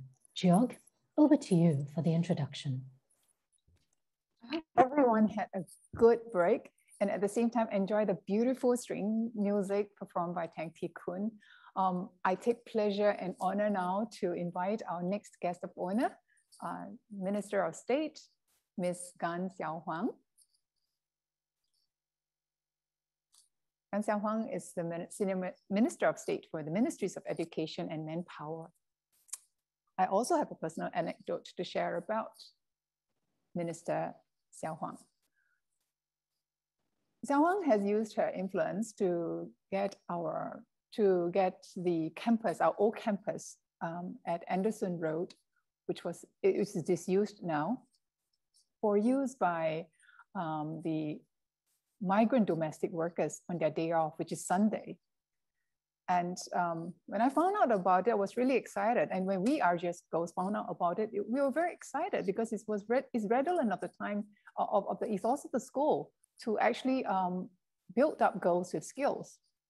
So we decided to create a well-being event at the school. And during the well-being event, we had yoga mats that we wanted to give to the foreign domestic workers. They were all in my car. And Siow Huang gamely, Minister Siow Huang gamely, came over to my car and picked up like 10 yoga mats. I mean, she's a commander of the army. She could do that, and brought it into the theater. I was very touched by that simple act of humility and the care that she has for people. So it is with honor and pleasure that I call upon Minister Gan to share with us her thoughts on power. Minister, over to you. Thank you, George. Actually, I'm truly humbled by the great work that the RGS Alumni has done. I'm so proud of being a former RGS girl, hearing about the impact that our former RGS girls are creating in the world, and also the RGS Alumnae, under the good leadership of Jeog, to help disadvantaged women and people who need an uplift out there. So indeed, it is about power, our ability to help others, that I think makes a difference, and that, I'm truly, truly humbled by. Now, I wanted to share 3 messages for the second panel today. I know it is about power, and I thought, to share some of my own personal journey, to bring out, my own reflections about power. The first is about how there are both external and internal barriers for women, and that women ourselves, we need to overcome the internal barriers. I'll speak a little about the external barriers. Actually, I think a lot was covered in the first session. Cheyenne mentioned the structural barriers, how there are environmental and societal expectations and norms that perhaps keep out women. I think those are very real. And just reflecting on my own experience in the SAF, I mentioned earlier on that I was in the military for more than 20 years. Well, it is, indeed very daunting, in the beginning at least, to be in a male-dominated workplace. And very often I'm asked, why are there so few women commanders and women leaders in the SAF? Well, I would say that there are, to me, there are three reasons. First is that the SAF is quite a competitive workplace. It attracts the top 10-20% of each male cohort. Many men actually choose to sign on to become regulars, full-time officers in the SAF, because of the opportunities, and also because they share the purpose of the organization. And there are far fewer women who choose this path, perhaps because there are more other choices, and perhaps women are less drawn to a military career, and hence quite naturally women will be outnumbered, and by the time it comes to leadership roles and choosing people who are suitable, there are far less women to choose from. So from the outset, there's already this numerical disadvantage, and hence less women you see in the hierarchy. And another reason I would attribute it to the nature of the work. Well, it's true that there are quite a few vocations in the SAF that provide maybe natural advantage to men. For example, vocations such as divers, guardsmen, combat engineers, jobs that require immense strength and speed. Well, I think it's biologically understandable that men, would have a natural advantage compared to women. Well, I've, seen some women doing very well in these vocations, but far fewer compared to men. So I think the nature of the job itself also lends some natural advantage to men in the SAF, and hence, in relating to my earlier point about competence being good for the job, it's I think reasonable to expect that there'll be more men who do better in some of these vocations. But there are vocations in the SAF, and I see especially with new modern equipment and new concepts of warfare, women are increasingly being put in a place where the disparity between men and women in terms of competence, the gap is narrowing, and I'm very proud, and hopeful that more women will be able to succeed and take on leadership and command appointments in the SAF in the years to come. Now, the third reason, why there are far fewer women than men, I think, I would attribute it to internal barriers that women ourselves have to overcome.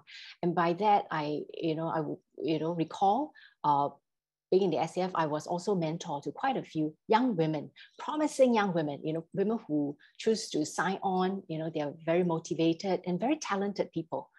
And yet, quite often, even amongst them, a few choose to step out, still choose to step aside, when opportunities are available and they are asked to take on higher appointments. Some women are hesitant. There's this self-doubt, fear that maybe they're not good enough, or fear that they're not ready. And sometimes it's about priorities, personal choices, the feeling that they're going to start a family soon, and that they're worried that they may not be able to juggle higher appointments, more responsibilities with family life well. So I think these are very real internal barriers that only women ourselves have to overcome. And in the first panel just now, there was discussion about how there's also fear, that women often express, fear of being judged, fear of making wrong choices, fear of overreaching.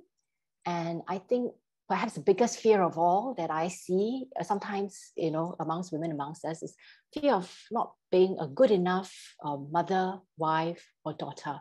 These are very real struggles I think we have to learn to get around. And for me, personally, I always tell myself, I'm not a superwoman. I'm not a Wonder Woman. I cannot be in two places at one time. I cannot choose to be perfect in everything. So I have to learn how to accept that,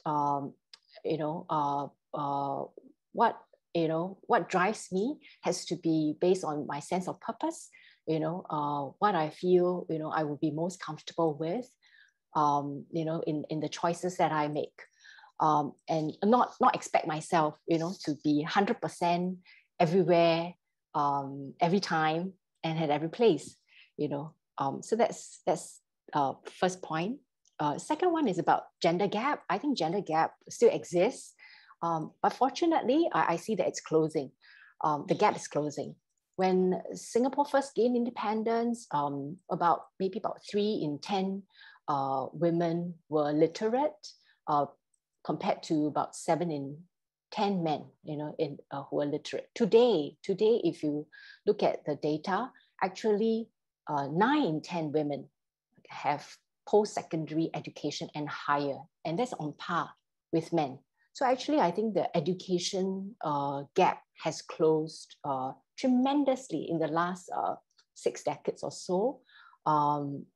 This to me is a very good sign that women will be more equipped and better empowered to do more things and to pursue their goals. I mean, I for one, I went to RGS.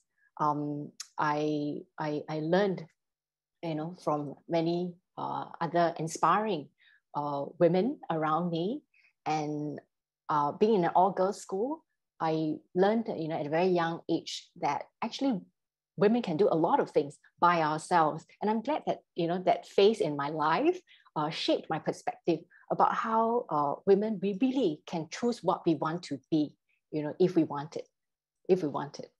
Yeah. And I also look at my own family, my grandmother, my mother, myself, and my daughter, and I can see huge progress. My grandmother, she was a rubber plantation worker. My mother, she had to help out in the family. She's, one of the 10 children, and it was, very, very poor family. They all had to help out in the farms. My mother got married very young, and she stayed as a housewife. She sacrificed, herself to take care of the family. That to me is a lot of power. And for me, I'm really fortunate to be able to get good education, have access to good career choices. And now I look at my 3 daughters. The oldest is 18 years old. She's preparing for A-levels, by the way. The youngest is 9 years old, primary 3. And they have so many more opportunities, than I had when I was a child. I look at how they're enjoying themselves and developing their talent in performing arts, in sports, and at the same time, getting good education. I'm so hopeful that when my daughters grow up, they'll be even better, than me. So I think there's hope, there's a gap, but the gap's closing. Even in the workplace, we see that the women participation in the labor force has actually been steadily growing. Actually, the men labor participation rate is still higher than women, that's true, but the gap is closing. And, while the men labor participation rate has kind of plateaued at 75% or so, for women, it's still growing. So I think there is a lot of hope for us to close the gap. The third message that I have is about how, there's no single definition of success for women, and women can be powerful in many ways. In fact, it echoes the discussion, many of the perspectives shared in the first panel. I'd like to share a short paragraph taken from a book by Sheryl Sandberg in her first book called Lean In. And here it goes, I quote, "While I believe that increasing the number of women in positions of power is a necessary element of true equality, I do not believe that there is one definition of success or happiness. Not all women want careers. Not all women want children. Not all women want both. I would never advocate that we should all have the same objectives. Many people are not interested in acquiring power, not because they lack ambition, but because they are living their lives as they desire. Some of the most important contributions to our world are made by caring for one person at a time. We each have to chart our own unique course and define which goals fit our lives, values, and dreams." Well, I will end here. I feel that, as we discuss more about the concepts of power struggles, we ought to have, an open mind about what success means to each of us, and how there are different sources of power in lives. I look forward to a good discussion. Thank you. Thank you, Minister of State Gan Siow Huang, for your insight. Okay, if you were riveted by the first panel, wait till you hear the second. Jennifer Low, Chair of the RWC, is our moderator for the question, Power, a zero-sum game? We kindly invite the panelists to turn on their video. Over to you, Jen.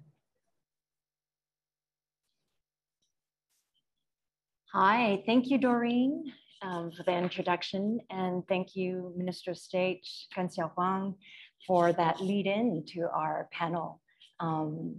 I think we've got a lot to catch up on. You know, panel one had a really great discussion, and I think we have, they're really on fire, igniting a lot of that power in that first panel, even in the chat group. So please continue to put in your comments, your questions in the chat. I'm going to bring on the speakers for this second panel, Power, a Zero-Sum Game. We're going to look at some of the things that were already talked about, maybe follow up on some of the things that were talked about earlier, but maybe also take this out of the gender conversation as well. I think this is one of the things that came up in the chat group earlier. But let me just start by introducing the speakers on this panel. Yen-Lu Chow, he needs no introduction for a lot of people. Yen-Lu is a successful entrepreneur and VC in the tech and media space, and has now devoted most of his time to supporting mental health and wellness for youth and adults. He's more recently co-founded Asia Institute of Mentoring, and it seems each time I meet Yen-Lu, he has some new initiative up his sleeve. Yen-Lu, would you like to say a few words about yourself? Oh, thank you. Thank you, Jen. Thank you for having me. Such a great honor and pleasure. I was listening earlier on the first panel. Great conversation. I'm very delighted and very lucky to be part of this conversation. Anyway, a bit about myself, is it? I have 2 minutes. That's okay. Thank you. Yeah, I actually came from a very, very humble background. Have a humble beginning. I was born in Taiwan. My family moved to Okinawa. I don't know how many of you know Okinawa. It's a little, very beautiful island just south of Japan, about 1,000 miles in the East China Sea. And Okinawa, for some of you may know, it was the origin of Ikigai. You all know about Ikigai, right? Everybody talks about Ikigai now, which is translates to purpose or meaning of life or reason for being. So I lived as a teenager, then moved to the US, studied in the US, work in the US, now back in Asia, in Singapore. I've been here for 25 years now and counting here in Singapore. My journey started my life as an engineer in the tech space. I've been a tech entrepreneur multi-times, been a VC and a business angel, been very active in the startup ecosystem, been a mentor and advisor to many others, to the government as well, on the innovation initiatives all around. Now, about 12 years ago, because of a family event, a tragedy, that I got onto the social space. I became a philanthropist and social innovator. I also became a student of spirituality and seeker of truth. So I went through 5 or 6 major career and life transitions. I had to reinvent my career and my life many times over. So there are, as Jen mentioned, there are 4 or 5 pillars that underpin all my work these days. One is mental wellness. Another one is mentoring, obviously to bring mentoring to all aspects of society, to raise the profile of mentoring, sustainability, and entrepreneurship. Yeah, and my sort of reason for being, one of the reasons for being is to really empower young people, everyone really, on their journey in self-discovery, healing, and transformation. And that's power. Over back to you, Jen. Thank you, Yen-Lu, and wonderful. Thank you so much. And Jingjin Liu is CEO and co-founder of Zazazu. It's a taboo-breaking venture with a mission to normalize sexual well-being for women. I'm going to let Jingjin talk a little bit more about that. Jingjin is also a mother of a 3-year-old philanthropist. Jingjin. Good morning, everyone. Thank you so much for having me. And thank you, Jen, for the introduction. And I'm truly honored to share a little bit, to be a panelist at this occasion. I'm originally from China and moved to Germany when I was 16 because going back to a bit of what panel one mentioned many times, I was a very odd kid when I grew up. I didn't have, my parents were not around me, and my grandparents were very self-involved at that time. And I have, compared to a mainland Chinese person, very dark skin. And I was very bad bullied when I was a young kid. So I didn't have a great childhood. So I was the kind of not good girl in the Chinese traditional kind of perception. So I decided to move to Germany when I was 16, where I felt I want to go to a country where individualism is more celebrated.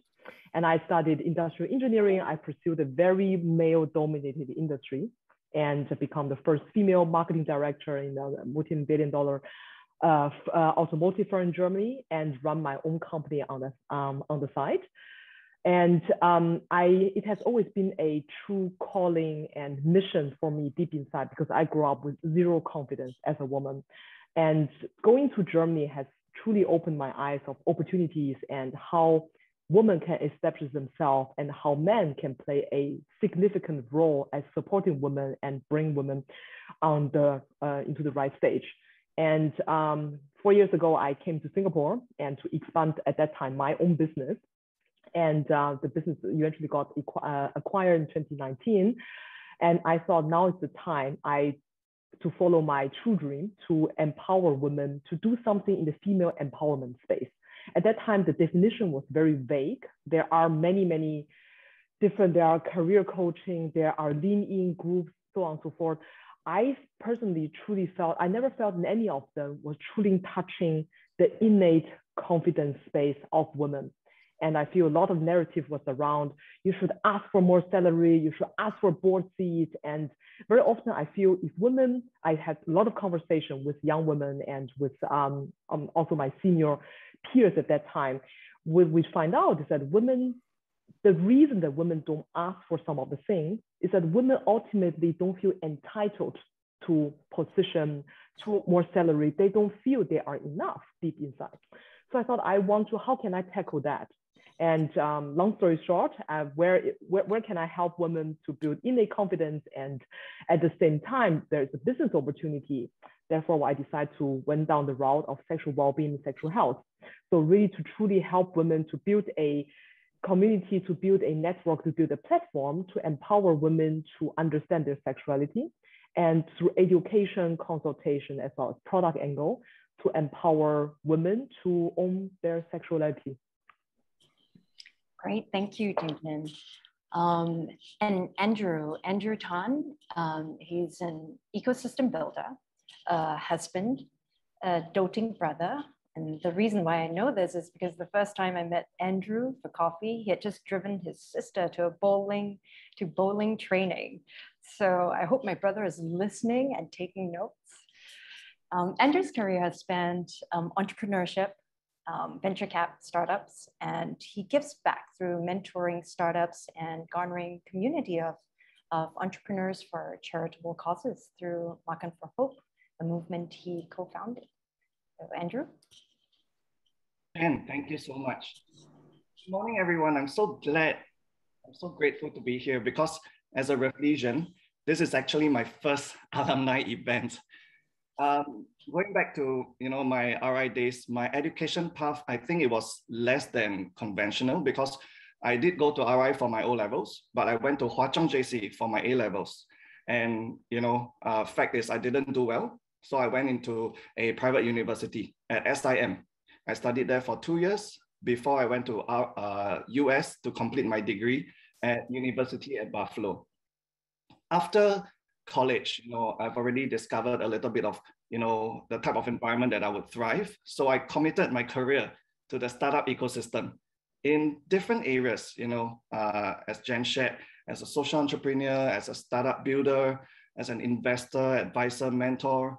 Now, today, I'm the country manager of Wantedly. And Wantedly, we help companies attract talents through employer branding. As also shared, I'm the co-founder of Makan for Hope with Elise, a RGS and fellow Hwa Chong alum. She's here today, I believe. And together we are building an ecosystem for the startup community to grow by learning, networking, and most importantly, doing good together. And in terms of, what drives me, what's my North Star, right? I aspire to help people help others. And to that end, I would like to share my favorite quote. The purpose of life is a life of purpose. So today I've discovered my purpose and I can fulfill it thanks to the positive influence from many strong women. And maybe I'm referencing some sharing and anecdotes from the first panel, right? But from my family at home first, of course, we have my very first teacher, and that is my mom. And my mom, our previous generation, right? They weren't really educated. They didn't have opportunities to go through the education system that we did. But she did her very best. She went above and beyond to make sure I got education that she couldn't have. And then talking about my sister, she's my idol. She's a national bowler. And I want to give her a shout out because, and her teammates as well, because bowling is a sport that really you don't necessarily see men as one category and women as one category. A lot of tournaments in bowling, men and women play together. And I think that's power. That's power in itself. And Singapore should really be proud of our national bowlers because we have world champions in our midst. And I need to definitely mention my pillar of support. I think she's tuning in, my wife. This is what drives me every day to become better. I would like to quickly talk about my family away from home as well. My respective co-founders through the years from different projects, including Elise, all of you have been inspirational and passionate women. And then I need to talk about my CEO at Wantali, Akiko Naka. She's the youngest woman to lead a public listed company in Tokyo. And we know how male dominated the society is in Japan. So all of them have ignited this passion, this purpose within me. And if power was a zero-sum game, that wouldn't have been possible. I'm super excited today to be on this panel, super excited for this topic. I cannot wait to learn from everyone. Thank you so much. Thanks, Andrew. I hope those examples of females were not just brought up just for this. I'm sure they're not. Next up, Leon To. He's an impact investor. He's executive director of Damson Capital. So Leon was recently also tasked by MP Carrie Tan, who is actually the co-chair for our inaugural Rafflesian Women's Conference and one of our speakers then as well. He was tasked by her to set up RISE, which is a charity that supports men's social, emotional, and physical and financial well-being. So Leon is dialing in from San Francisco today. How's the weather there, Leon? A bit chilly. I have to put on a jacket actually, Jen. So I think it's a bit of a cold spell here, but I think thank you so much for having me here. It is so impressive to hear the quality of the conversation that the first panel had. I'm looking forward to this panel with such an amazing group of people. But I think that this really speaks to the quality and exemplary nature of women from the Rafflesian community who are pushing themselves to do better for themselves, but also not just for women, but also pushing the agenda of Singapore and raising the flag globally. So I think it's amazing, and thank you so much for having me. I'm Leon To. I'm the executive director of Damson Capital. Damson Capital is an impact investment and advisory firm based here in Singapore. Basically, we invest and support social entrepreneurs to build companies who are going to support the United Nations Sustainable Development Goals. So that's a lot of the work that I do. Just in a nutshell, I had a bit of an eccentric background, starting my career actually in the reporting world as a reporter, and then going to the oil and gas segment, coming out of that, and then going back to university where I actually through that, spent about a year studying coffee farmers in Timor-Leste and trying to understand emerging market issues there and how do we solve famine issues for smallholder farmers in places like Timor-Leste. I came back to Singapore and had a 2-year consulting career. And after that, I founded Damson Capital to actually help social entrepreneurs in their journey, especially if we could rejig and move capitalism in a way which is actually beneficial to the environment and people. And I think that's been a really exciting journey for me for the last 6-7 years already. I think, and the other very, very important thing in my life today has been about Rise Community, which is one of the charities I co-founded and was tasked to set up with MP Carrie Tan. And I think Rise is, hopefully a response to some of the challenges that we see.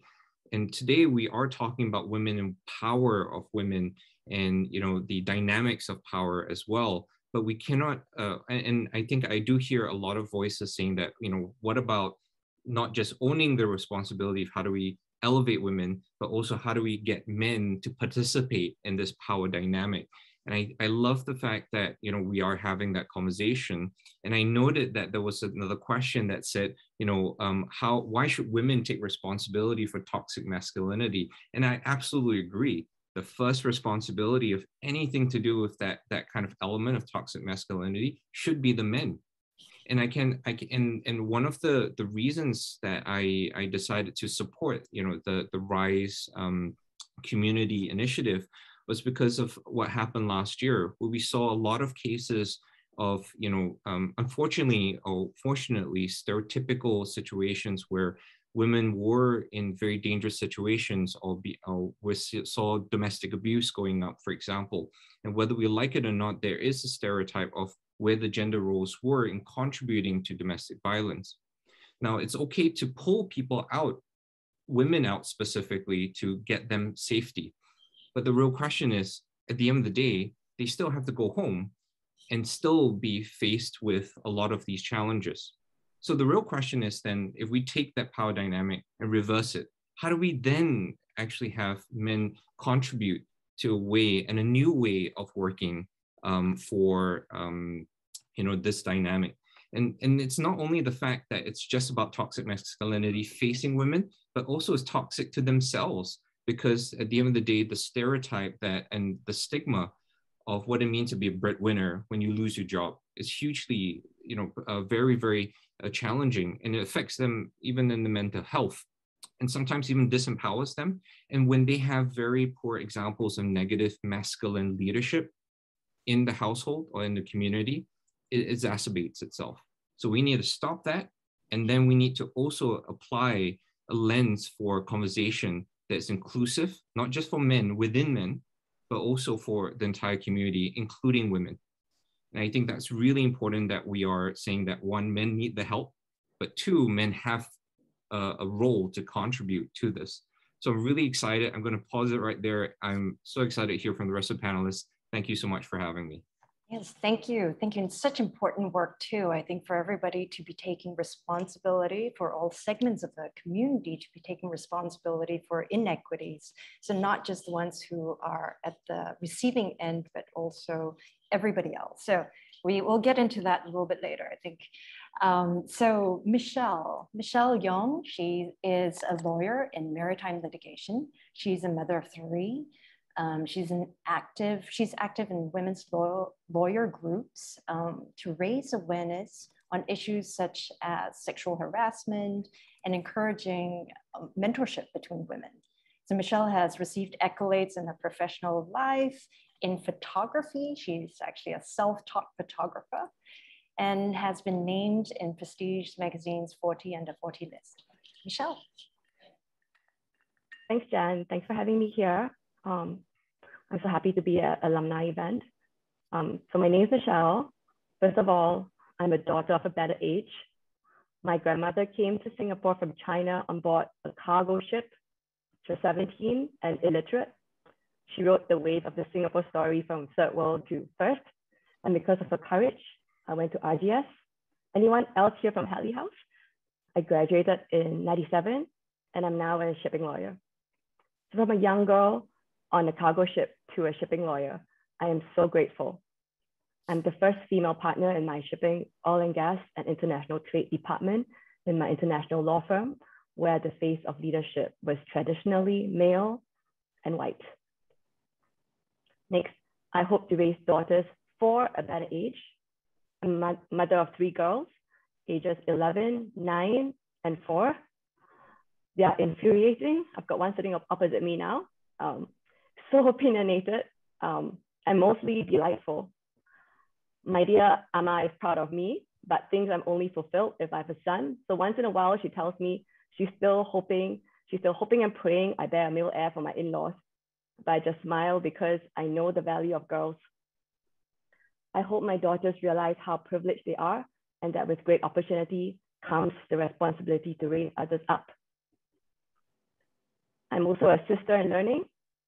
I learn from the causes that I'm interested in: gender diversity, mentorship, unconscious bias, and from the committees I sit on the Women's International Shipping and International Trade Association, and the Women in Practice Committee of the Law Society in Singapore. Finally, I learned from my husband of 13 years, who comes from a family of 3 brothers and sometimes seems so clueless about women. He's listening in somewhere. We spent a long time working through the power struggle between us and realized that one could only win if we both won. And so we now volunteer with a marriage and family church ministry. Thank you, Jan.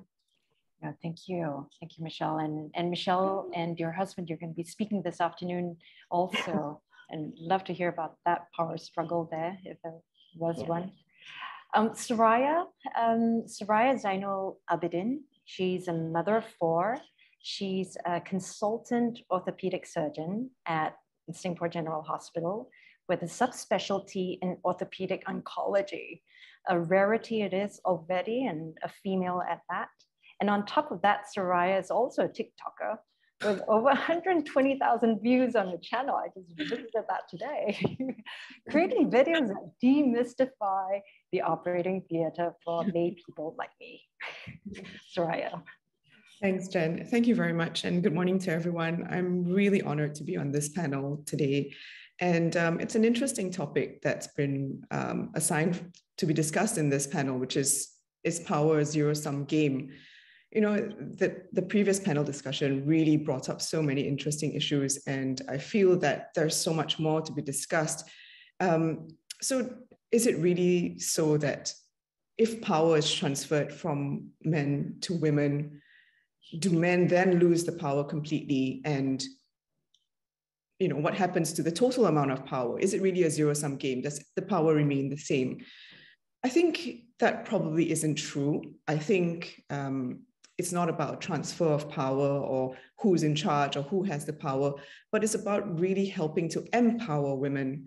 I don't think we're looking to take charge, but I think we're looking to have a voice and be seen and be heard. And I'm coming from a place where I feel like I've been on the outside for a lot of my career. You know, as Jen said, I'm an orthopedic surgeon. Traditionally in the world, that's less than 10% of female consultants in orthopedic surgery. And, you know, in Singapore, it's about 5% only. So getting into orthopedic surgery was already an uphill task.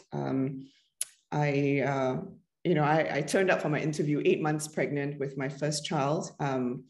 And I went through a few rounds of interviews. So I was working in London at the time, and I initially interviewed to come back to Singapore and be employed as a doctor. And then from there, I interviewed to get into my orthopedic residency. So when I interviewed with this elderly Chinese doctor who is very high ranking in Ministry of Health, you know, turning up 8 months pregnant, he kind of looked at me and then looked at my belly and said, "How many children are you planning to have?" You know, and at the age of 27 or 28, I didn't realize what an inappropriate question that was and how inappropriate it was for him to be questioning me on my family plans. But I kind of awkwardly laughed and said, "Well, we'll see." And sillily or not sillily, I asked him in the same interview, what are the options for working part-time in Singapore? And he looked at me again and he scoffed and said, no, women doctors either leave or they work full-time. There's no in between. So that was over 10 years ago. And I hope and I think that these sort of gender biases have evolved and that we are more open towards women, especially women in medicine or in very demanding professions, having a family and trying to balance it all. Because indeed, it is a loss when women feel like they don't have a place in the workplace because they have a family and they can't juggle it all. I don't think it's a failing of the woman. I think that's a failing of the system because the system has failed to support them through this journey. In Singapore, we have 16 weeks of paid maternity leave. And while that's better than many countries, it is also still lacking. And I think there's a lot of support that can be given to women who are trying to juggle motherhood and working and trying to climb the corporate ladder and really trying to get some power and be seen and be heard. I'd just like to also touch briefly on COVID. Minister Gan said that the gender inequalities are narrowing and women are more educated compared to in the 70s and 80s, and employment is also increasing for women. That is very much true, and I'm grateful and I'm thankful for that. But at the same time, the gender gap, the pay inequality between the genders is still there. And we find that it's because many women are still not rising in the corporate ladders and not getting the high paid jobs. More women than men have the low paid jobs. And in times of crisis, for example, now in COVID, we find that the women are getting disproportionately affected by it. So more women are leaving their jobs. More women are having to shoulder the burden of home-based learning, increasing home demands. And this is because it's just the norm. The childcare duties or the running of the household kind of falls onto the women. And that in itself is an inequality of power, because if women felt empowered to say, no, this is not right, we have to share this burden, then women wouldn't be facing this problem of more of them losing jobs and more of them feeling stressed out and having more of a mental load. So I do think that there's still a large gender inequality that needs to be addressed. And a lot of that has to do with institutionalized barriers, such as I said, maternity leave, and even things which we may not even think about, like, for example, in the past, about 20 years ago, there was a gender quota for taking in medical students because there was a fear that women would leave the workforce and it was a waste of time and waste of resources to train them. And I'm not sure, but I think that's been lifted. But these are institutionalized barriers which have implications 20, 30, 40 years down the road. Because of this, we don't have so many females who are senior consultants, heads of departments. And if you don't see women who are in positions of power or positions where they're able to make a change for the better of women, then women are not going to feel confident to rise up to that place where they might want to see themselves. So the reason why I've decided to go on TikTok is because I feel like, it's important to have discussions like this, but I'm not sure how many RGS girls or how many of the youngsters will tune into a panel like this. And I want them to have that frame shift of their mindset from an early age. I was really shocked when my eldest daughter, she's 10 this year, and she's in primary 4. And a couple of years ago, I asked her what she wanted to be. And she really likes aeroplanes. And she said, I said to her, do you want to be a pilot? And she said, oh, no, I would like to, but aren't pilots all boys? And I was so shocked. Here I am, surgeon mom, orthopedic oncology, and my daughter thinks that she can't be a pilot because she's a girl. So I think that these mindsets are ingrained from young, and there's only a certain proportion that you can override or you can influence your children from home. There's so much more they're exposed to outside, when they go to school, from media.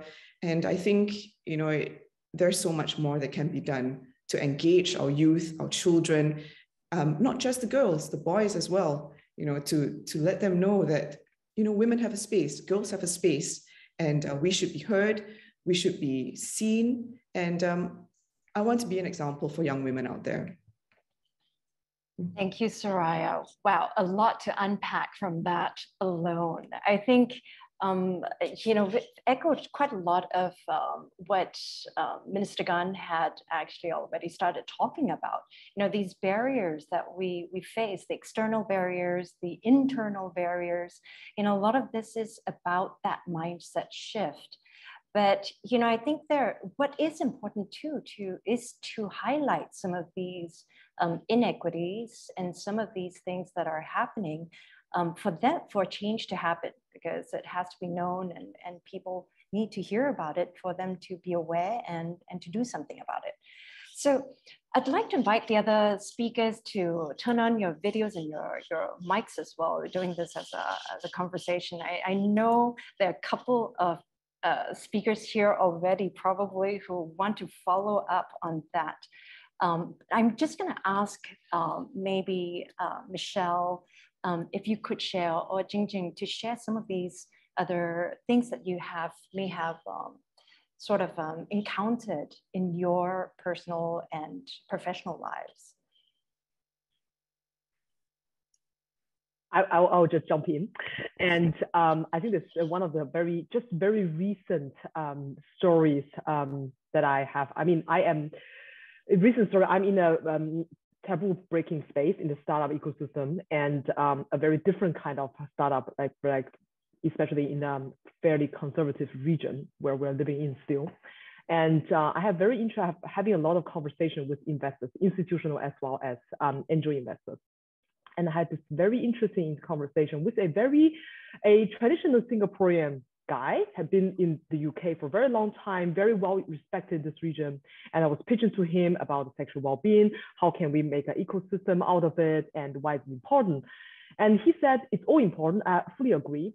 But the reason why you can't raise institutional investment is because you need a male co-founder.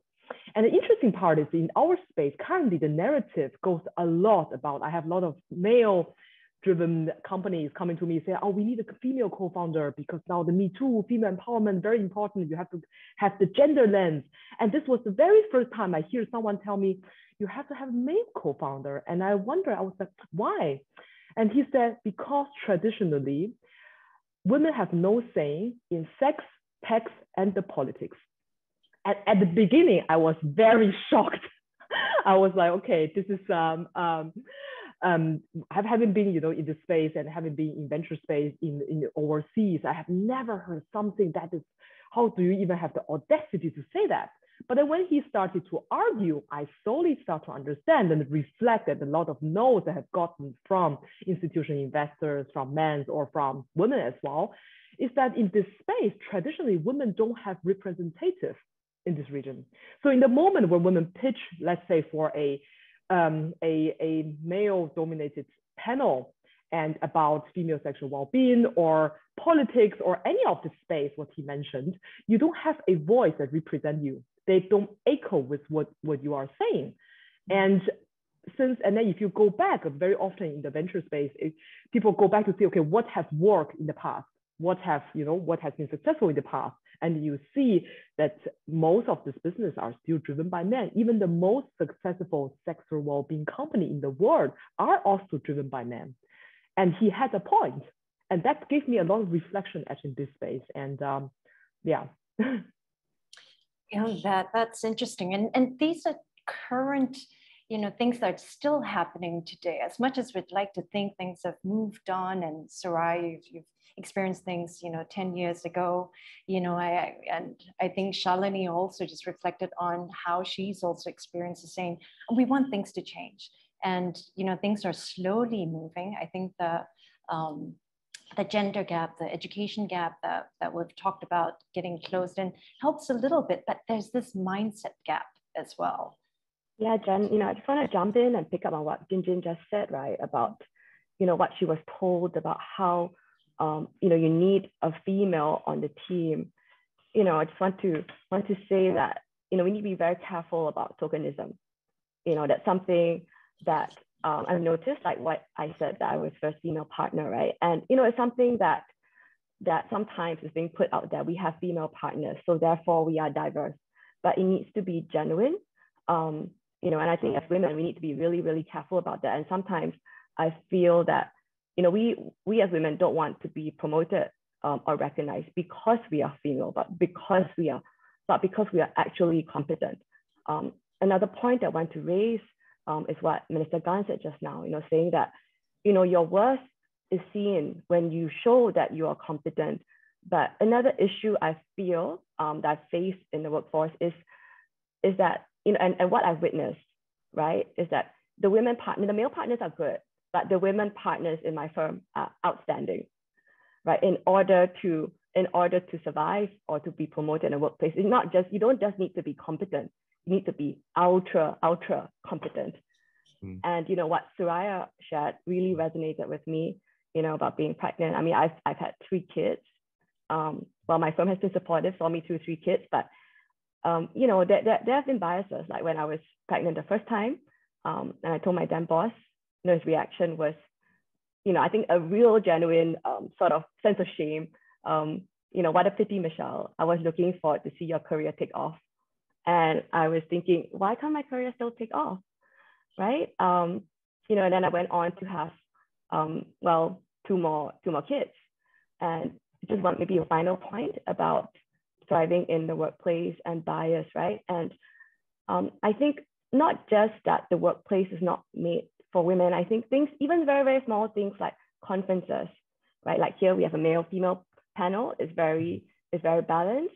But I've been to so many conferences where I've been the only female speaker. Again, tokenism, maybe they wanted a female on the panel, but maybe the female voice is less recognized. Another thing was I also attended a conference and I was speaking and I just had my 3rd child. And well, I was still breastfeeding and used to express milk. And I said, is there a room? And they were like, oh, we never thought about it. And apart from that, you know, when I just had my baby, I also had a hearing in the, I had an arbitration hearing, and that was at Maxwell Chambers, which Singapore built to be a world-class, you know, high technology venue for arbitrations to take place, international arbitrations where people could come, right? And I was the female partner leading that matter, and while still breastfeeding my child, right? So in terms of timing, you know, I had a real problem. I had a tribunal, 3 men, all my witnesses were men. My opponent lawyers were male. I was practically the only female there. And I was like, oh dear, how do I say that the 1 hour lunch break is not going to be long enough for me? You know, and I didn't dare to speak up, but I was thinking, why are the buildings not designed for women who need to do their jobs, right? So I went to the reception and I said, hey, do you have a room where, you know, I can express milk and a refrigerator? And they said, oh, no, you have to book a room. You have to pay for it, which was the norm there. And I said, well, but this is a different need that I have, right? And so in the end, I had to use the handicapped toilet, borrow the pantry refrigerator. And, you know, and this is the same with the courts as well. The Singapore courts, there's no space for women who are new moms to do what they need to do in order to do their jobs. Jen, I just wanted to chime in, especially hearing from Michelle. I mean, Michelle, you're quite a powerhouse there. I think that, you know, the interesting thing in reflection is I'm a male. I co-founded a jewelry company, and I have other males who tell me, why are you founding a jewelry company, right? Like, do you wear earrings or something? And I don't, but you know, it's a very different perspective. And it's interesting that I think the gender roles are also flipped on the other way as well. And I get imposed perspectives of why do I, you know, support certain things. And I think that needs to also shift in itself and recognize, so that we can also be more empathetic to the other side and recognizing that there are shortcomings on our side, and recognizing the power dynamic. I mean, something as simple as, you know, having a discussion and recognizing the source of truth or source of the comment in the room and saying, oh yeah, it was Jen who gave me that really good idea. Let me build on that. I mean, that in itself already, you know, expounds, you know, the voice of the person who is at the room. And for me, I think the element of not just breaking down the barriers, but I think the next step of that we've been working on in Singapore, not just in breaking the barriers, the next step is how do we systematically create inclusivity that is really authentic and sincere to women. Because for me, you know, we follow, at least within my company, the spirit and guideline of 4 things: that a person needs to be seen, a person needs to feel safe, a person needs to feel that they're included, they're connected, and that they, lastly, because of all those elements, systematically, they feel that they can be courageous to be themselves, and they can also be courageous to contribute, right, as themselves. And I think that that's the element of the next step of not just breaking the barriers, but once we're in the room, how do we also make sure that these voices not only shine, so that it's not just about how you be outstanding so you can be within the club. It's about just saying, how do we just bring the best of everybody to the table? And I think that that's just the real next step that we need to start working on, of course, and also architecturally, you know, making sure we have the rooms for women as well to support their needs. So yeah, absolutely agree. I'd like to pick up on some things. I think Leon, I think that's a really good point about, you know, kind of seeing that, you know, that inclusivity within the boardroom, and, you know, where better to start than at work and with people that you work with, where there is already, you know, diversity, right? But I'd also like to pick up on the point that Michelle talked about, which was, you know, kind of that tokenism, right? You know, the whole DEI, you know, in companies, how much of it really is that tokenistic sort of a gesture? Because like she says, I mean, women almost have to work doubly hard. I mean, they have to work harder to prove themselves. They don't just have to be competent, they have to be ultra competent. So in there lies that inequity where, you know, we're not starting from the same place. You know, there is essentially women need a little bit more of a leg up. So what can we do, you know, to help women give that leg up? I love what you said, Leon, about sort of giving credit where credit is due. But what else? Is it addressing to me or to the panel? panel? Anybody. Yen-Lu, Andrew? If you mind if I chime in, I just want to touch on the tokenism thing. I think tokenism sounds like a very bad word in that it feels like the person who is being used as a token is not being valued and is not being heard. But I think in the past when, you know, there was an effort to include women or other minorities, yes, possibly there was an element of tokenism, but I'm sure it has served some of its purpose in that if these women weren't put there as tokens, they would have never been heard in the first place. So I think even though it is a bad concept, it is a necessary evil to get us somewhere, to get our foot in the door at least, so that this token woman can at least let her voice be heard, maybe open the doors for other women to come in. Because if you don't see any women at all, even if there are no token women, then there's never going to be any women in the future. So I think, okay, label it as tokenism, but take it and run with it. Use it for what it is. I completely agree with Soraya as a blunt instrument, but I work. So, you know, happy to say I'm the first female partner in my department. Sometimes the firm thinks it's a bit embarrassing. Why was there only like one after 20 years? But you know what? Running with it. Yeah, you're there, you know? I agree. And I also think that, you know, I mean, look, the word tokenism is negative. I think Soraya rightly says that, but I also believe that we need to have good examples and individuals who are stepping up in those leadership roles to show other, you know, young women that it is not only possible. I mean, Michelle, for example, her story is just fantastic, right? That she can do all this. And sometimes, you know, we are trying to play a cultural barrier. I mean, to me, the spirit of it all is to get to a situation where, you know, we know that women can do it. To me, the diversity element is that the competency exists, the capability exists. Now the question is, do we have the system that recognizes that it actually exists already, and we can just bring all this, we can elevate these qualities up, because systematically we've also pushed it down. I agree, you know, change has to start from somewhere, and tokenism, it's a blunt instrument, but we've all had to be intentional about moving this change, shifting this change. And, you know, if we look at it on the flip side, today we are at the Rafflesian Women's Conference. And yesterday I was sharing with a contact, you know, about this event. And the first thing he did, the first reaction he did was to laugh. Are you an RGS alumni? You know, and I had to take pains to explain to him, right, that, hey, obviously I don't think, you know, Leon, Yen-Lu and me are tokens today, but, you know, a conversation about women, about power, about, you know, balancing all of that is not limited to women, right? And an event organized by RGS Alumnae need not just be restricted to women only. So I think that we need to push for that. And if at the starting point, you know, we need to be more intentional, more deliberate to fight those hurdles, so be it.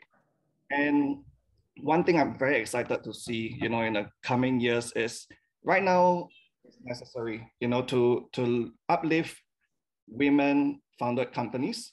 We need to have initiatives revolving around female founders.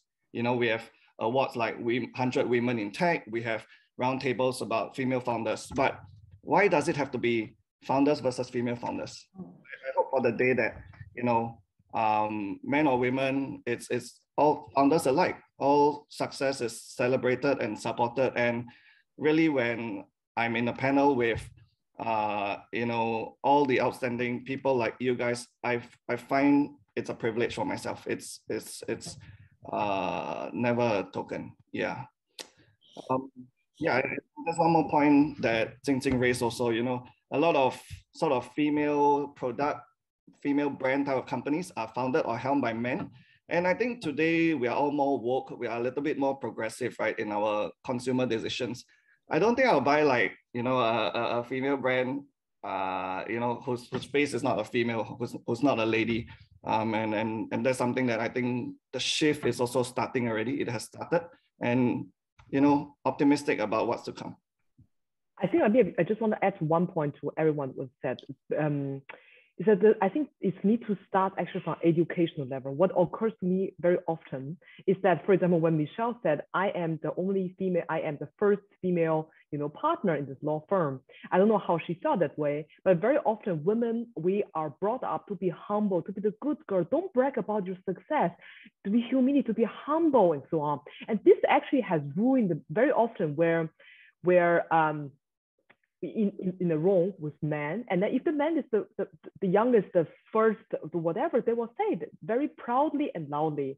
And women often, oh, I think I shouldn't raise that point because people will think that I am bragging or I am.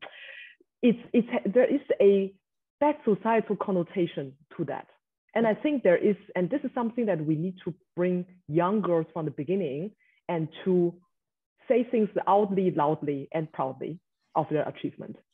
Oh, I love that. Yeah, I totally agree with Jingjin actually. And it's not just a gender thing, it's definitely a cultural thing. I think there's a very strong Asian influence of like, don't brag about yourself, don't show what you're doing, you know, don't broadcast where you live and that kind of stuff. And I'm not saying you have to, but I think if you're proud of yourself and you've done something good and you think it's going to be beneficial to other people to see that, you know, women can do that, or you want to be an example, go ahead, you should say it. And the second thing I want to say is I want to really thank Andrew and Yen-Lu and Leon for being here, because as I look back on my journey to getting where I am today, I wouldn't have been able to do it without men who have supported me along the way, empowered men who have seen the potential in me, have encouraged me, have given me opportunities at work. Definitely not the guy who interviewed me when I was pregnant, but you know, other people along the way, like my boss, for example, my dad, my husband, who shoulders a lot of the mothering or the child rearing. You know, he's helped me to be here. And I think if you're not the person in power or you're not the gender in power, then the other gender, you guys, the males, you guys are the ones who have the power to enact that change and help us to get where we want to be. So it's really important that you guys are here actually, because we know what we want. It's kind of getting you guys to help us get there. Yes, absolutely. I think if we were just an echo chamber with just women talking about our own issues, when, you know, everybody contributes to it, right? Then change is not going to happen. It cannot happen from just one side. So it's, yes, thank you. Can I chime in a bit? Yes, of course. Oh, God, I heard about human potential. Soraya said, Andrew's point about Doesn't matter which gender, as long as it's about the contribution. So I'm particularly interested or passionate about human potential. And of course that transcends gender, transcends race. You know, I think it's a shame, can I just say this in public, that for most of our human history that, you know, half of the human race is disadvantaged or not able to manifest or fulfill their full potential. And guess who loses? Guess who loses? All of us. Every single one of us, the human race loses. I think we're at a time when this is particularly important, I think at a point in, you know, in the human evolution that this is particularly important. And I just want to put some, in my own view, into the context of things with all the challenges that we are facing, right? That some of us are trying to address in our own way. You know, I just want to quote, I share this with, I'm into philosophy, right? So if I might just share a little bit, I shared with the panelists earlier already. You know, this is from I Ching, which is a 7,000-year-old wisdom tradition from the East, from China. Yeah, this used to be, I Ching used to be, some of you are familiar, I'm sure, maybe even study it.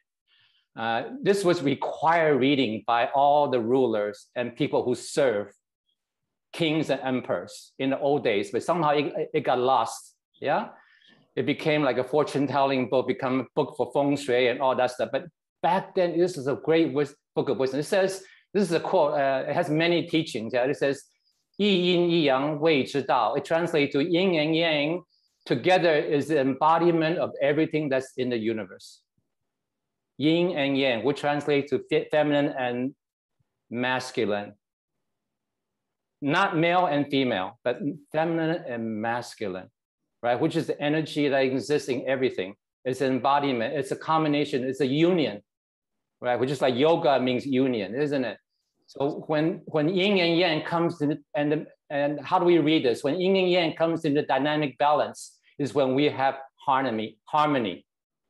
When we have harmony. When it comes to dynamic balance is when we have harmony in life, in work, in whatever we do, in families, right? So, I guess, so we cannot do without the other. Yes. Yeah, and I just look at my own life. When I growing up, my mom, my mother, you know, she was like the force. She was the power in the family. And when I was growing up, my teachers, some of my favorite teachers were females. You know, they're the ones who were nurturing, who were encouraging. I support, you know, in my role as an angel investment advisor, I invested in female founded startups. Yeah, and I've been now, having been working in the nonprofit space for 10 years now, most of the volunteers I work with are female, like 90%. Yeah. So I think it's that kind of world. Is the you know, to me, it's like still the big elephant in the room. Where I think female have, I mean, let me just say this. Yeah, they are, to me, they are the, you know, they are the superior gender. If I may just say that, I make a kick out of this panel. But you know, but the S, you know, the S in the that's in the on Superman's cape stands for Superwoman, right? Because female just have to juggle so many more things. It's my own experience as well. Yes. Yeah. So I think it's time that we raise this level of the conversation. I can change this drill bit or not? To this one. Oops. So I think Mr. Sim N actually has something that she'd like to add as well over here. Fingernail. Yeah, hi everyone. I already have a cut. Energized by you know, what the panel has been talking about, and I really resonate with this point about women being encouraged to talk more about what they do and about themselves and about their capabilities. I thought I'd just share a little story because I found myself having this conversation many years ago with a very inspiring woman. She grew up in the United States, so it's a different cultural context, but she's one of the women who left a very deep impression on me because of the way she observes people so closely. I think she is a super mentor. And so she's one of those people who told me what she thought I could be more of or do more of. And she wanted me to speak up more in work-related contexts. And so I said, I don't feel comfortable with that because it just sounds like bragging. And she looked at me with a very straight face, you know, a very serious tone. And she said, that's nonsense. You're merely helping other people understand your work. And every time when I find that it is important to speak up, I will remember her face, her very serious demeanor. And I tell myself, I am helping you understand my work. And I thought I'd just share that because it's really stayed with me all these years. Thank you. That's beautiful. I think one of the things that stops people from being able to speak out like that is the fear of judgment, right? So when we do impose that, or when we perpetuate it, whether as parents, whether as fathers, as husbands, as wives, any of these sort of stigma, it doesn't help. So I think the first thing we can do, is to firstly be aware of some of these things that we have, some of these unconscious biases that are already built into us culturally, or, just from even from social media. Social media somehow gives a right or somehow dictates a lot of how we should be thinking or how we should not be thinking. And so if you're trying to speak out against that, sometimes it's that whole cancel culture and all of that. Thank you so much, Siman, for sharing that.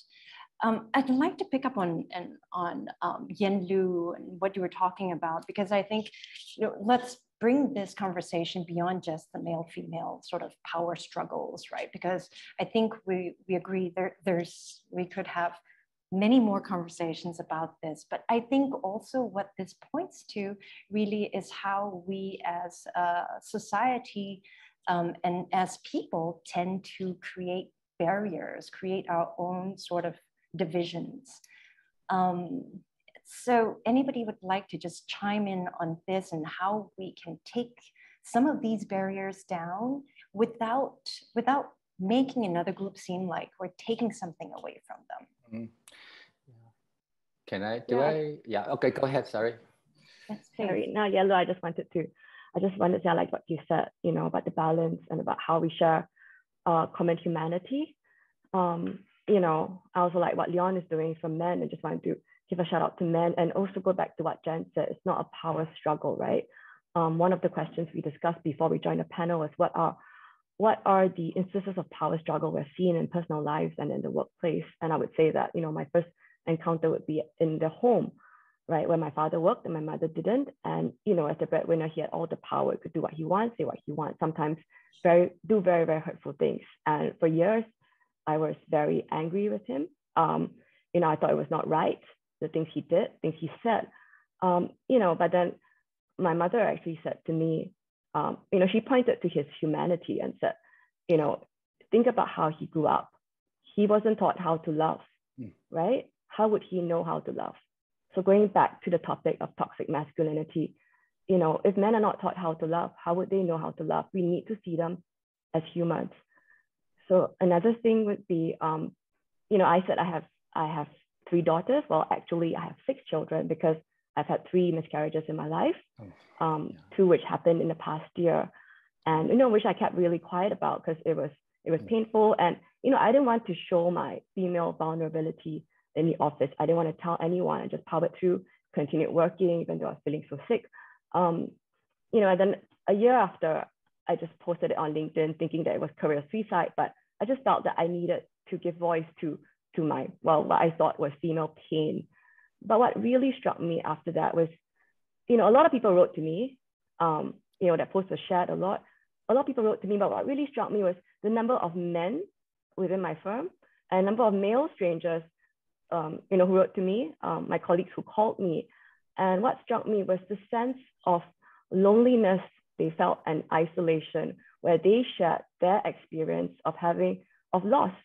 Like a lot of people can understand when women go through a loss like that, but the men, when they were sharing with me, what I heard the most was My wife's gone through this. I'm in a lot of pain. I don't know how to deal with it. I don't know how to talk about it. And worst of all, I don't know how to support my wife, right? So they feel like they have this role as this breadwinner and protector of the family, but they didn't know what to do, that sense of helplessness. So I think, going back to what Yen-Lu says, is really recognizing our common humanity and realizing that, we're all people at the end of the day. We're all learning. There shouldn't be a power struggle. Yeah, Michelle, if I just you talk about vulnerability. I think one of the things that really came out in a big way during the past 18 months, 2 years, is the need or the call for leaders to be more empathetic and being vulnerable, to show their human side, because I think everybody's, we have this perfect storm, and everybody needs to feel like they're on the same boat, that we all go through these struggles, and it starts by leaders showing their own vulnerability and being empathetic. So what you pointed out, what you just shared, thank you for sharing that. Yeah. It's very, very powerful. And it resonates now. It's becoming the thing, leaders need to show their human side, being vulnerable, to connect in a way to connect with your people, right? Your employees through those, sharing the vulnerability and being empathetic.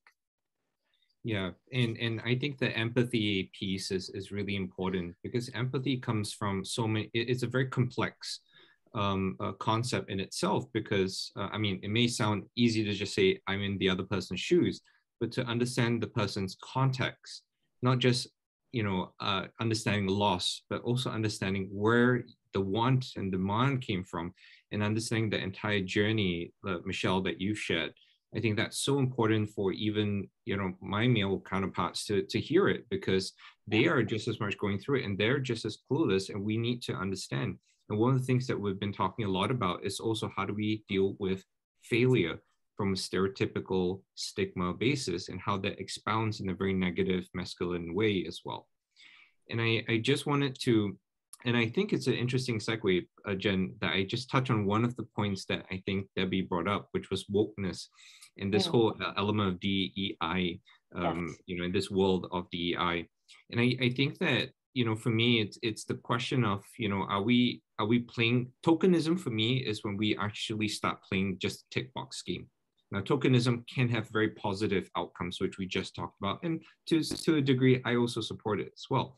And I would say that, but the biggest difference is about how do we work together to converge culture and thinking, because at the end of the day, if we don't implicitly believe, if a person doesn't implicitly believe in the potential of the person who happens to be female, then I think we've lost the plot already. And if that's the case, then let's not start the race. I think we need to take a step back and say that, look, everybody has potential. There's so much we can do, and within the commercial or the environment itself, if whether or not for nonprofit, volunteers, or even for staff who are paid, I think that we should accept that diversity comes with not just an element of a different gender, but it also comes with a perspective of different contexts, different needs, different dreams, and different values as well, which we want to bring together. And I think that for me is where the difference between wokeness or just people ticking boxes versus actually people who truly believe intrinsically that women can contribute to the world, will change the world, and need to be given opportunities, right? And tokenism might be one pathway to support the next many steps, but we cannot forget the intrinsic nature of what it means for males and fellow females when we're supporting, the elevation of women. Yes, that tokenism, as much as it is necessary, it's really just the first step, like you say, Leon. I think if it opens up conversations, if it allows whose voices are being suppressed, to give them a platform, and they're able to use that platform, and also for others to keep supporting that, I think that there needs to be some sustained sort of effort behind that. So it is a first step, and that might set us in the right direction. But empathy too, I think your piece about empathy is important, but the empathy only comes about really from having effective communication. you know, for people to be able to speak out without feeling they're being judged, without feeling that they're going to lose their jobs, they're going to, you know, all these other things that's going to happen to the consequences of speaking up. I think when we create spaces where, which are safe, that's great. When we create spaces that are brave, where people feel that we can also, you know, just be able to say to the other person, you know, what you're saying is not all right. You know, what you're making made me feel, because you don't understand, you know, what I'm going through is not all right. And let me tell you why, you know, it makes me feel this way. I think having that sort of allowing for that sort of conversations takes it, you know, a little further step, right? Where we allow for communications to happen a little bit more. I hope we have been able to touch on some of these things today and allow for that space to happen. I know we're running out of time. So I'm going to invite Doreen to come back, and I think we're going to bring everybody else back. We'll have a chance for everyone to round up, you know, their thoughts. There is so much here that we haven't unpacked still, but I think it's been wonderful so far. Doreen, thank you all. Thank you. Thank you, Jen. Thank you, panel two, for such an engaging and insightful discussion. You're right, there's just so much more time that we wish we had to continue with the topics from both panels. Thank you, everyone. I now invite the audience to get back engaged with us and just to give us a little thumbs up reaction or any emoji that you wish to put on the screen, just to answer the question, do you feel your power being reignited, in line with the topic of our conversation? And in parallel, I invite Shimin to post the quiz that we have for everyone. It's a very engaging quiz. It's a surprising answer, even for me, as we research the question. Shimin, if I can encourage, get you to put on the quiz right now on the screen. Thank you. So the question, everyone, is when did women get the right to vote in Singapore? You have 4.5 options. I'm intrigued to see who picks number 5. I'll give you just a couple of minutes just to engage in that. And while you're working out the answer, we invite all the panelists to turn on their video and to take a question that might be in the chat box that you wish to engage with, or to take the minute to give us any last words that you might have. Everyone who has been on panel number 1, number 2, and of course to our 2 guests of honor, if you still encourage you to join us as well. All right, I hope that's given you some time to answer the question. Shimin, would you kindly show us the result? Now, very interesting. Now, would you believe that the answer is 1948? Here in Singapore, women were given the right to vote alongside men when Singapore's constitution was introduced. That's an incredible fact, isn't it? Now, I take the time to hand over the floor to Jeog. The floor is yours to address the questions, to do the full song, and close the conference. Jeog, the floor is yours. Thank you, Doreen. Wow, what a wonderful discussion we had, the second panel. Well done, guys. And Leon, you know, I like the fact that we need to show young women that it is possible to become whatever they want to be. And females can do it. And Andrew will continue to remove the hurdles for your entry into RGS Alumnae events. Tell your brothers as well. And everyone of the participants, right, of the 100 over participants, right, if you see the QR code there, it's not the safe entry sign. It's actually the QR code for RGS, joining the RGS Alumnae. So if you are an RGS girl, please scan now and join the RGS Alumnae. I have to do this shout out so that together we can serve the community and with a stronger force and a bigger voice. Right. All my panelists in, fantastic. Right, so maybe what I'll do this way is to just call everyone by name, like step by step, and ask you guys to share within 1 minute or so some last words, you know, together with our countries. You guys have been amazing. So we let panel 2 relax a little bit, panel 1 takes in, and then panel 2 comes on, okay? Dr. Shalini? Yes, hi, Jeog. Hi. Well, I really enjoyed today's discussions, and I've learned a lot myself. I think what my takeaway is that, you know, we have to continue to be the change and work for change, and we start at home with the men and women that are in our lives and that we can influence. And I'm also very much appreciative to the audience members who have shared very excellent points in the chat.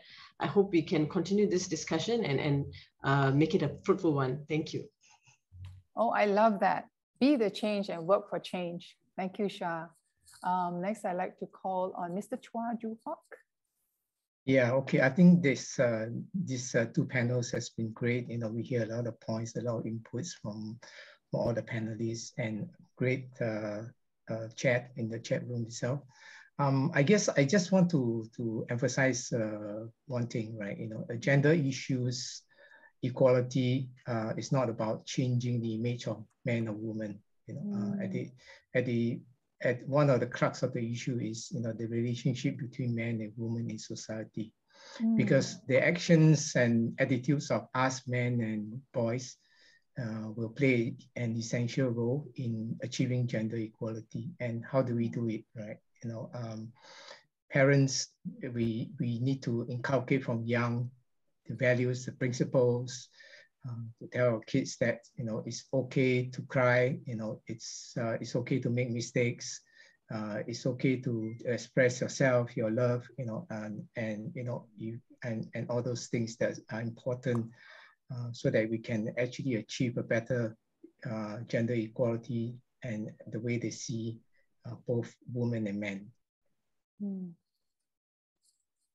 I love that, Joo Hock, that it's not about changing. It's not about changing the image of men and women, but it's the attitude of men.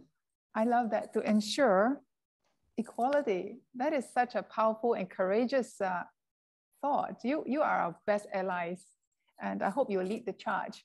And it's so important for parents to inculcate values of gender equality. It's all right to cry. In fact, it is necessary to cry sometimes. So thank you so much, Joo Hock. Then I would call upon Thai. Thai, share with us your Thaiism. Well, my main takeaway from this is that from last time, everybody has evolved very far. Our relationships have been made better since last time, and I think that we should all strive to continue evolving in a positive way. Yeah, thank you. And Thai, would you like to tell me, as you tell the panelists and everyone who's attending, where do you think power comes from? I believe power comes from inside yourself, because it's how you develop the power inside yourself, igniting the power. And you did say something, that power comes from love, right? That comes from the heart, right? And that's really, really nice. Yeah. Thank you, Thai. And whom shall I call next? Right, Virginia. Very inspired by the last panel, especially the vulnerability of all of the speakers. I was thinking a lot about this. I truly believe that empowerment begins in the home. And a lot of the things that I've spent, the last decade thinking about, as I did a lot of women's work, and then now in venture capital, is are we bringing up boys and girls very differently? And are boys being encouraged to be ambitious, and are girls being encouraged to be obedient? I mean, I think that's also a subset of Asian society in general, for us to be orderly and obedient. But I was just thinking, back to my own childhood. I give a lot of thanks to my late father, whom I lost very young, who brought us up without, as a child, I really didn't know the difference of being a boy and a girl, actually. I just wanted to be just like him. And that carries on today, right? that's love. But at the same time, I feel like, at least in my generation, I think the younger generation is different and actually more and more courageous. But I think there was a huge premium still placed on obedience. And I want to say this loudly, actually, because I think if I had been obedient as I was expected to be, I would never have gone on to do the things that I have gone on to do. I had to fight in many ways, my family, especially my own mother, actually, the whole way. And I want to say this up because I think this runs very counter to Asian filial piety. But I think your parents love you very much. They want what is good for you, but only you know what is best for you. And I think even more so as a woman, if you're going to come into your own power and be truly authentic, and do, as I think someone said in the first panel, just do the right thing. A lot of times you have to sort of move away from what is expected of you, to really move into your own power. And I see myself changing actually as I grow older. I was much more, I think, inclined to please when I was in my 20s and early 30s. And then now I think I'm almost reaching 40, I think, I just feel that we can grow into our own power. I'm less worried about what anyone thinks, but I think I don't want to deny, the fact that it came naturally. I felt in many ways when you're choosing an unconventional path, as a lot of us on this panel have done, I had to fight every step of the way. A lot of these barriers came from the home, and the expectations which are put on us, even with love. And I want to say that. Yeah, thank you. Yeah, thank you, Virginia. That's really important. I think you spoke about the importance to inculcate gender equality. The family being, playing an important role in encouraging gender equality. And from young, you wanted to be like your father. Same here. But I want to be my mother as well. So you can see both my mom and my dad in me. And I think obedience is important. Speaking from a point of view of a mummy, Tai, you have something to say about that too? What parents should do in terms of empowering children? I mean, I would say that parents should allow kids to do what they want, to explore their interests and to really find a drive for what they want to do. Of course, within reasonable limits, but I really think that kids should really find something of their own. That is such a mature thought. I like also the fact that you have a self-regulated boundary, like you say, within reasonable limits. You will grow strong and powerful, Tai. And like Virginia say, we'll all grow into our own power and be the best versions of ourselves by doing the right thing. I would like, Shiyan can't be with us because it is New York time and, she's off to bed, and just really grateful that she could actually come on to share with us. Georgette has to step off for personal reasons, and we're just really grateful that she could actually make time to be with us. But she would like me to share some of the thoughts that she shared with me during the interview that I had with her about how you can ignite the power within. For all of us, women and men too, to seek knowledge, to always read up, get new ideas, and these are for young people, and perhaps even, I'm sure even for older people as well, to constantly seek knowledge, to be curious. So she has the 5 S's. The second one is support, to always give support to one another. And I'm so glad that we have this community here today to empower, support each other, to give each other a voice. And we must also continue to ask questions, right? Give support, ask for support. She also mentioned this savings, that we should save little by little. You can save for a rainy day or save when there's investment opportunity that comes from all the wonderful investors here, all the wonderful VCs here. When you have the money and they have a startup, go for it. Okay, so saving is very important. And then she mentioned about self. All of us need to be a bit selfish in looking after ourselves, because we are always looking after other people, but we should take time to embrace ourselves too. And I thought that was really good. And the last one, which is right now, an asset that we all need, and it's sleep, she says. There's restoration power in sleep. I think to my panelists and panelist number 2 as well, last night, maybe some of us didn't get to sleep as much because we were just so excited, right? There's restorative power in sleep. If you didn't sleep enough, how are you going to empower other people, right? And how are you going to recalibrate your life if, let's say, you don't have enough rest? So these are the 5 assets that Georgette has shared.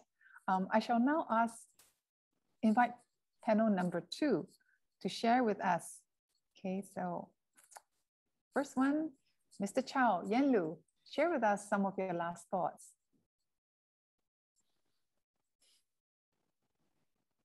Yen-Lu?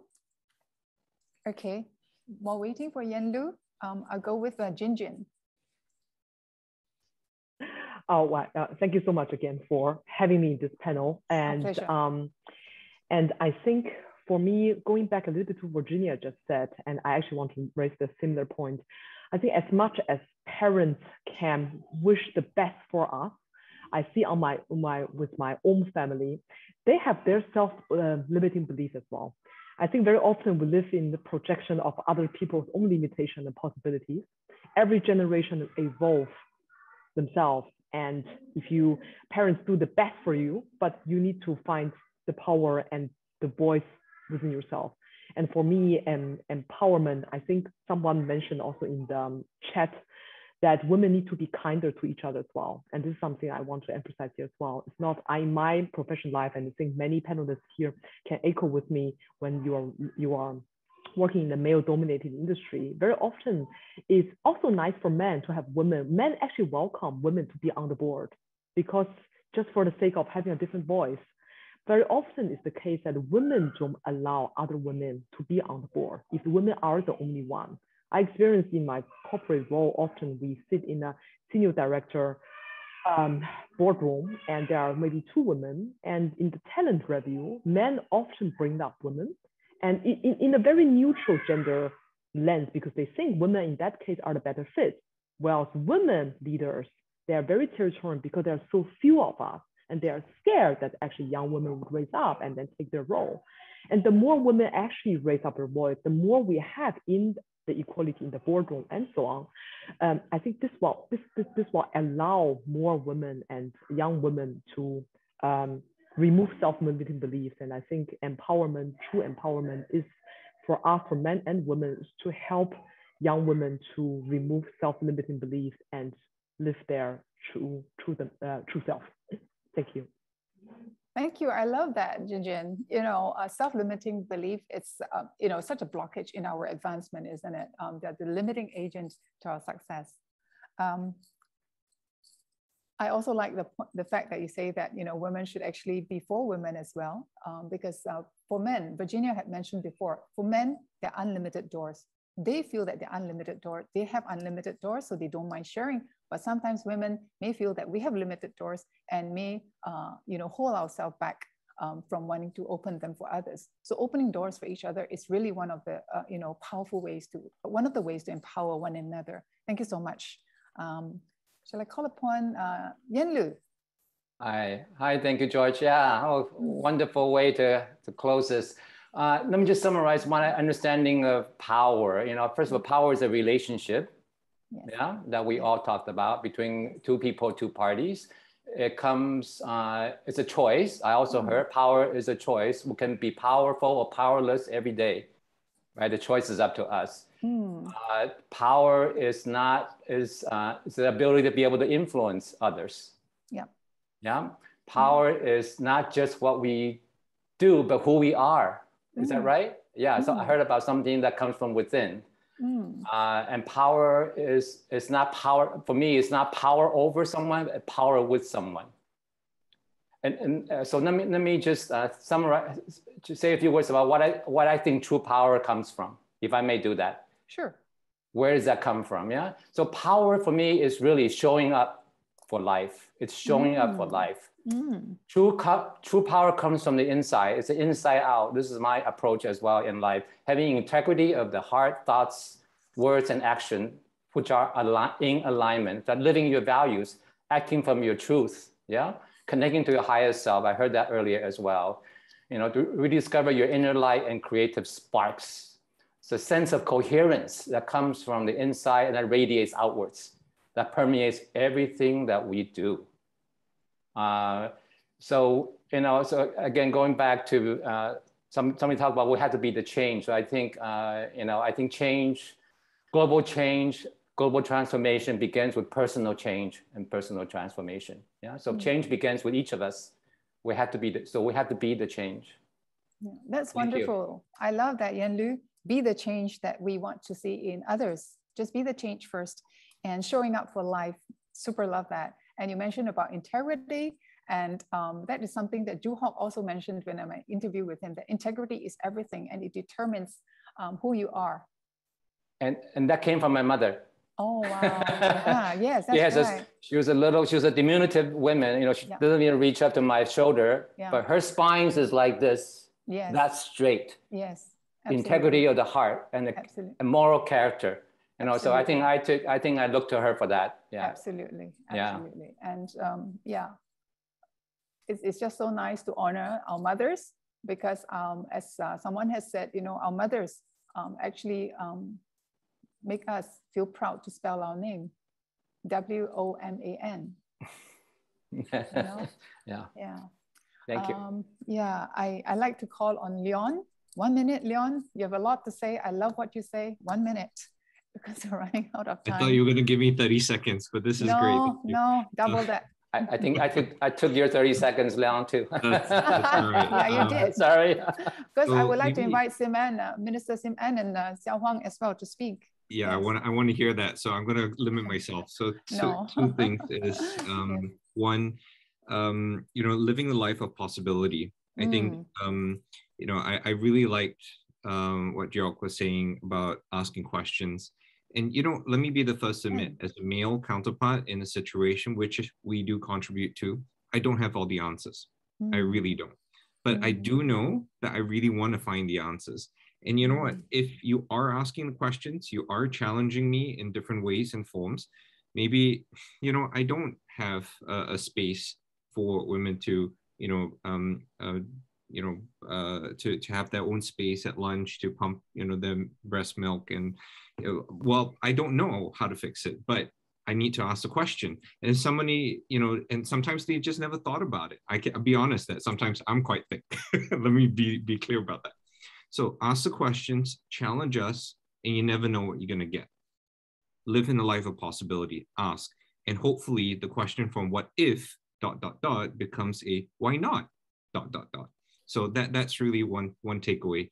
And the second is, you know, I once was interviewing someone in Laos for a scholarship, and he was a young Buddhist monk, apprentice Buddhist monk. And he basically, when asked about different cultures and perspectives, how do you react to it and how do you respond to these different challenges?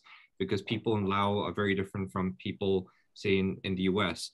Well, his response was very clear. He said, I'm at home, and when I'm at home, I live in the same room. I have the same parents as my brother. I eat the same food as they do. I go to the same school as he does. And yet we're still different, and we're still fighting, and we're still, you know, different people. And yet in all that simplicity, it's really about bringing it down. And how I take away from it is that we're all people. We all are contributing in a positive way and a negative way, and highlighting it in a constructive way will help all of us. Because I've been in a position of not helping it, and hopefully we get to put our hand up to say, how can we make it better? That is so beautiful, Leon. Living a life of possibilities. And there's so many possibilities after your sharing. I love that. Yeah. Thank you. Next, I would like to call upon Michelle. Michelle, please. Hi, everyone. So thanks for having me here today. Just have my final words directed to the RGS girls here. I hear there's some students. The RGS girls here, well, Athena is our mascot, the Greek goddess of wisdom and war. But let's not make gods of wisdom and war. It is not a fight about who is smarter or better. That is not true power. As what Tai said, power comes from love. Love is the true God. So let us elevate love, not war, not intelligence.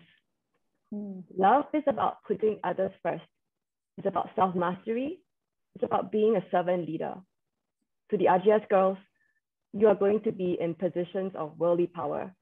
So use it for good, to raise others up, to better the lives of those who are less fortunate. Because love will be what makes you do the best work in your life. All the best. Thank you. Thank you, Michelle. I love that. Power is love, right? It all comes down to that. Power is love. And as RGS goes, we are expected to serve and serve with power for the good of others. We have Dr. Soraya. Congratulations on your promotion as a consultant. Over to you. The first thing I want to say is don't go last, because everyone would have said what you want to say. Minister will be the last too. Save the best for the last. Yes, I also want to talk to the RGS girls actually. And I also wanted to use Athena as an example. So Michelle, but I wanted to just reach out to the girls, the young girls here, because, you know, we've talked about such heavy topics on a Saturday morning, but for the teenager who's 15 and watching this and thinking, will I ever get there? Will I ever have a career, have a family, have it all? Yes, you will. It will be a struggle because gender inequality and all these problems will not go away in the next 10 to 20 years. And you will have to fight your way to get to where you want. But we were all there once upon a time. You know, I was an RGS girl questioning myself, can I do it? You know, will I make my parents proud? Will I make myself proud? And you will. So just make sure when you think about the question, can I, just turn it around to I can, and you can. And when you get there, make sure you look out for the other women or the other girls who are struggling to get where you are and help them. And together we can empower each other. That's wonderful. I love that sharing. I can just imagine myself holding a placard that says, can I? And into the mirror, it will say, I can. Thank you so much for that powerful sharing. I'll call up Senior Minister of State, and then Minister Siow Huang. Thank you, everybody. Such amazing and inspiring sharing from all of our panelists. As you were all speaking, and I was also looking at the chat bar, a thought occurred to me, which is that when we do women's conferences in different contexts, a very common question that's posed to women speakers is, you know, how do you do it all? And, you know, sometimes it's even the title of the conference. And I think it's great that, you know, we talk about something quite different, igniting the power within, but the two are related. They are related because, you know, I think we all accept that as women, particularly women in Singapore, we do benefit from many dismantled barriers to our advancement. And of course, you know, along the way, I think we get a lot of support from men. But as I've mentioned at the start, I think there are still some mindsets that remain quite obstinate, and they are really not so easy to dismantle or to eliminate, and it's going to take time. And I feel that perhaps the idea that, you know, women can exercise power, but, you know, we have that expectations that we do everything to very high standards, you know, or even to perfection. And really the idea that, you know, I think this came up during our discussions, you know, we have to be firm and yet gentle, you know, we have to exercise power, but, you know, we still sort of remain in touch with our feminine side, you know, make decisions, but not step on toes, and so on and so forth. Actually, that balancing act, I think just automatically disqualifies so many of us from being good leaders, you know, or good wielders of power. And what I want to say is, I think this kind of standards of perfection is a new form of oppression. And I think we should be the first to free ourselves from that. And this is very, very important to me, especially when I think of our young students, because there are so many signs that point to this impossible standards of perfection affecting not just adult women, but also those who are younger. And, you know, and I think that's why there is a conundrum Why are our students getting more and more accomplished, and yet some of them are feeling less and less worthy? We can't, I think, let this conundrum continue. We have to break out of this paradox. And so I think, let's continue to recognize, where I think true oppression is. And, I completely echo what Siow Huang said. The barriers that we can break for ourselves and others, let's put all our energy behind tackling those. And, hopefully, in another 20 years' time, another group of panelists having this conversation, we would then be able to look back on the further progress that we have made. Thank you, everyone. Thank you. Thank you, Minister Anne. This will be a time capsule so that in 20 years' time, when we open it, we'll see how the conversation has progressed. Indeed, we need to be good wielders of power to empower other people so that as people feel more accomplished, they also feel more worthy. I will go now to ask Minister Gan to share her last words, being with the, what do you call that, Air Force? You break barrier, sound barrier all the time. So I'm going to invite you to say the last words. Thank you, George. I thoroughly enjoyed the discussion and the points shared this morning. I'm really glad to be part of this great conversation. I thought, it's useful to link the concept of power to the concepts of passion and purpose. We spoke a bit about that, but really, there are different definitions of success in life. And whatever we do, I think, we must be passionate about it. It must be purposeful. Only then, I think the power will flow naturally. And nothing can really stop us, men or women, if we believe in ourselves, if there's a cause that we are pushing for. And to the young RGS girls who are in this session, I ask that you pursue your dreams. There are really different paths to success, and it's not possible to have it all. I can tell you that, I'm almost 50 years old. I have great girlfriends, and I can tell you that everyone is happy in her own way.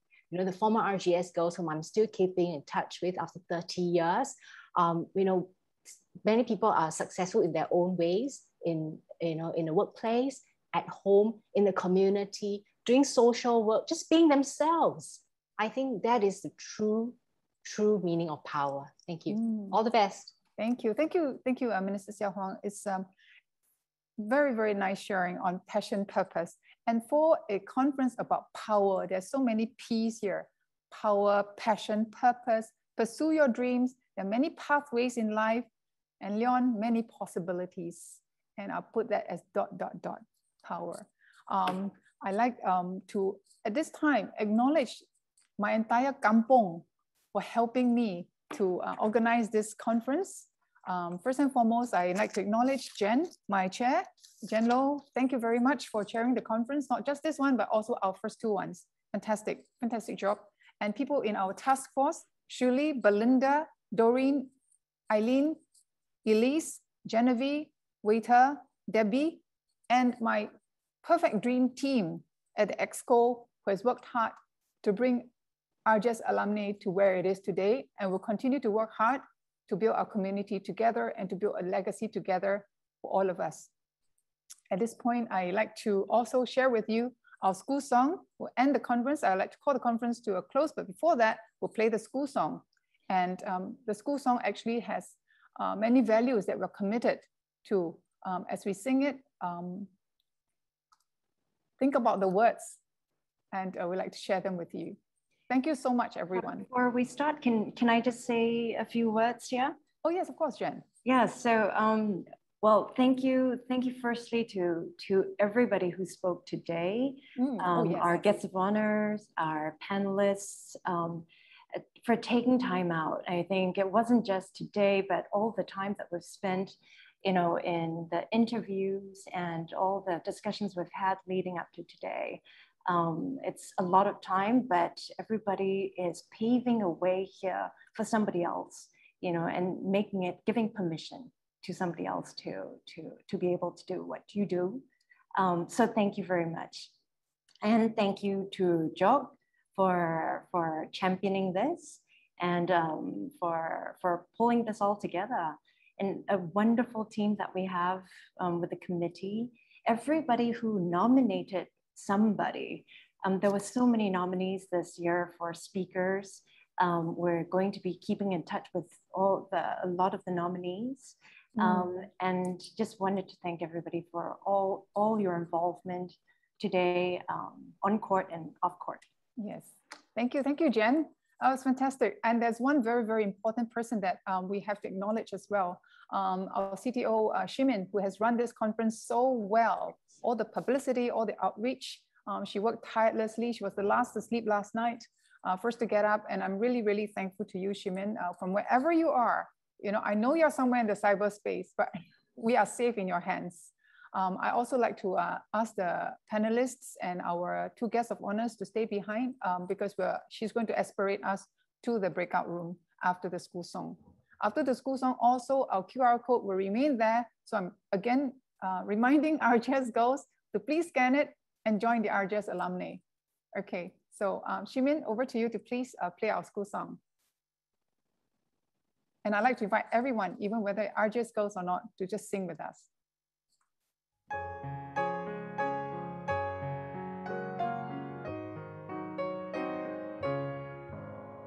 From high Olympus flows to us the glory, on us the sacred fire descends. Rise, sisters, rise, the world is all before ye. Fear not to grasp what fortune sends. Sisters in learning and sisters at heart, life lies before us, to the start. A little while, the sun shines high above us, and youth's elixir fills our veins.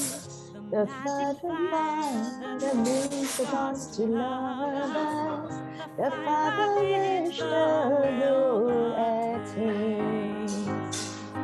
Sisters in learning and sisters at heart, life lies before us, yes, to the start. From heart to heart, we'll scale the heights of learning. No mean desire shall shame. Whole-hearted true, with pride and ardor burning, on sisters on through life and fame. Sisters in learning and sisters at heart, life lies before us, yes, love to the start. That is so powerful, and I can hear a baby RGS girl in the making, right? You know, and he or she, or an RI boy, or you know, just a very powerful young person waiting to come up. And I'd like to end this session by quoting one of the audience who says, "Change starts with an idea that's shared." I think today we shared many ideas, and we also going to be very much more empowered after this conference. I hope, and we hope, that would be your best takeaway, to be empowered, to ignite your own lives and ignite the lives of others. And actually, thank you, Shimin. Right before we end, I'd like to share with you two very exclusive offers for the participants. One is from She Loves Tech. This is a global event organized by Georgette Tan. She has set up this event competition for startups, 50% discount for all participants. You just have to have this discount code keyed into the link that she'll put on the chat group. Shimin, there's another exclusive offer being given by Parkway Radiology. The CEO of Parkway Radiology is an RGS girl, and she has kindly offered breast screening at a very exclusive rate for the participants. Of course, terms and condition applies, one of which is you must be a woman most of the time. And yeah, with that, I call the conference to a close, and I look forward to seeing you all at our future events. And this is the QR code for RGS Girls to work on. Thank you, everyone.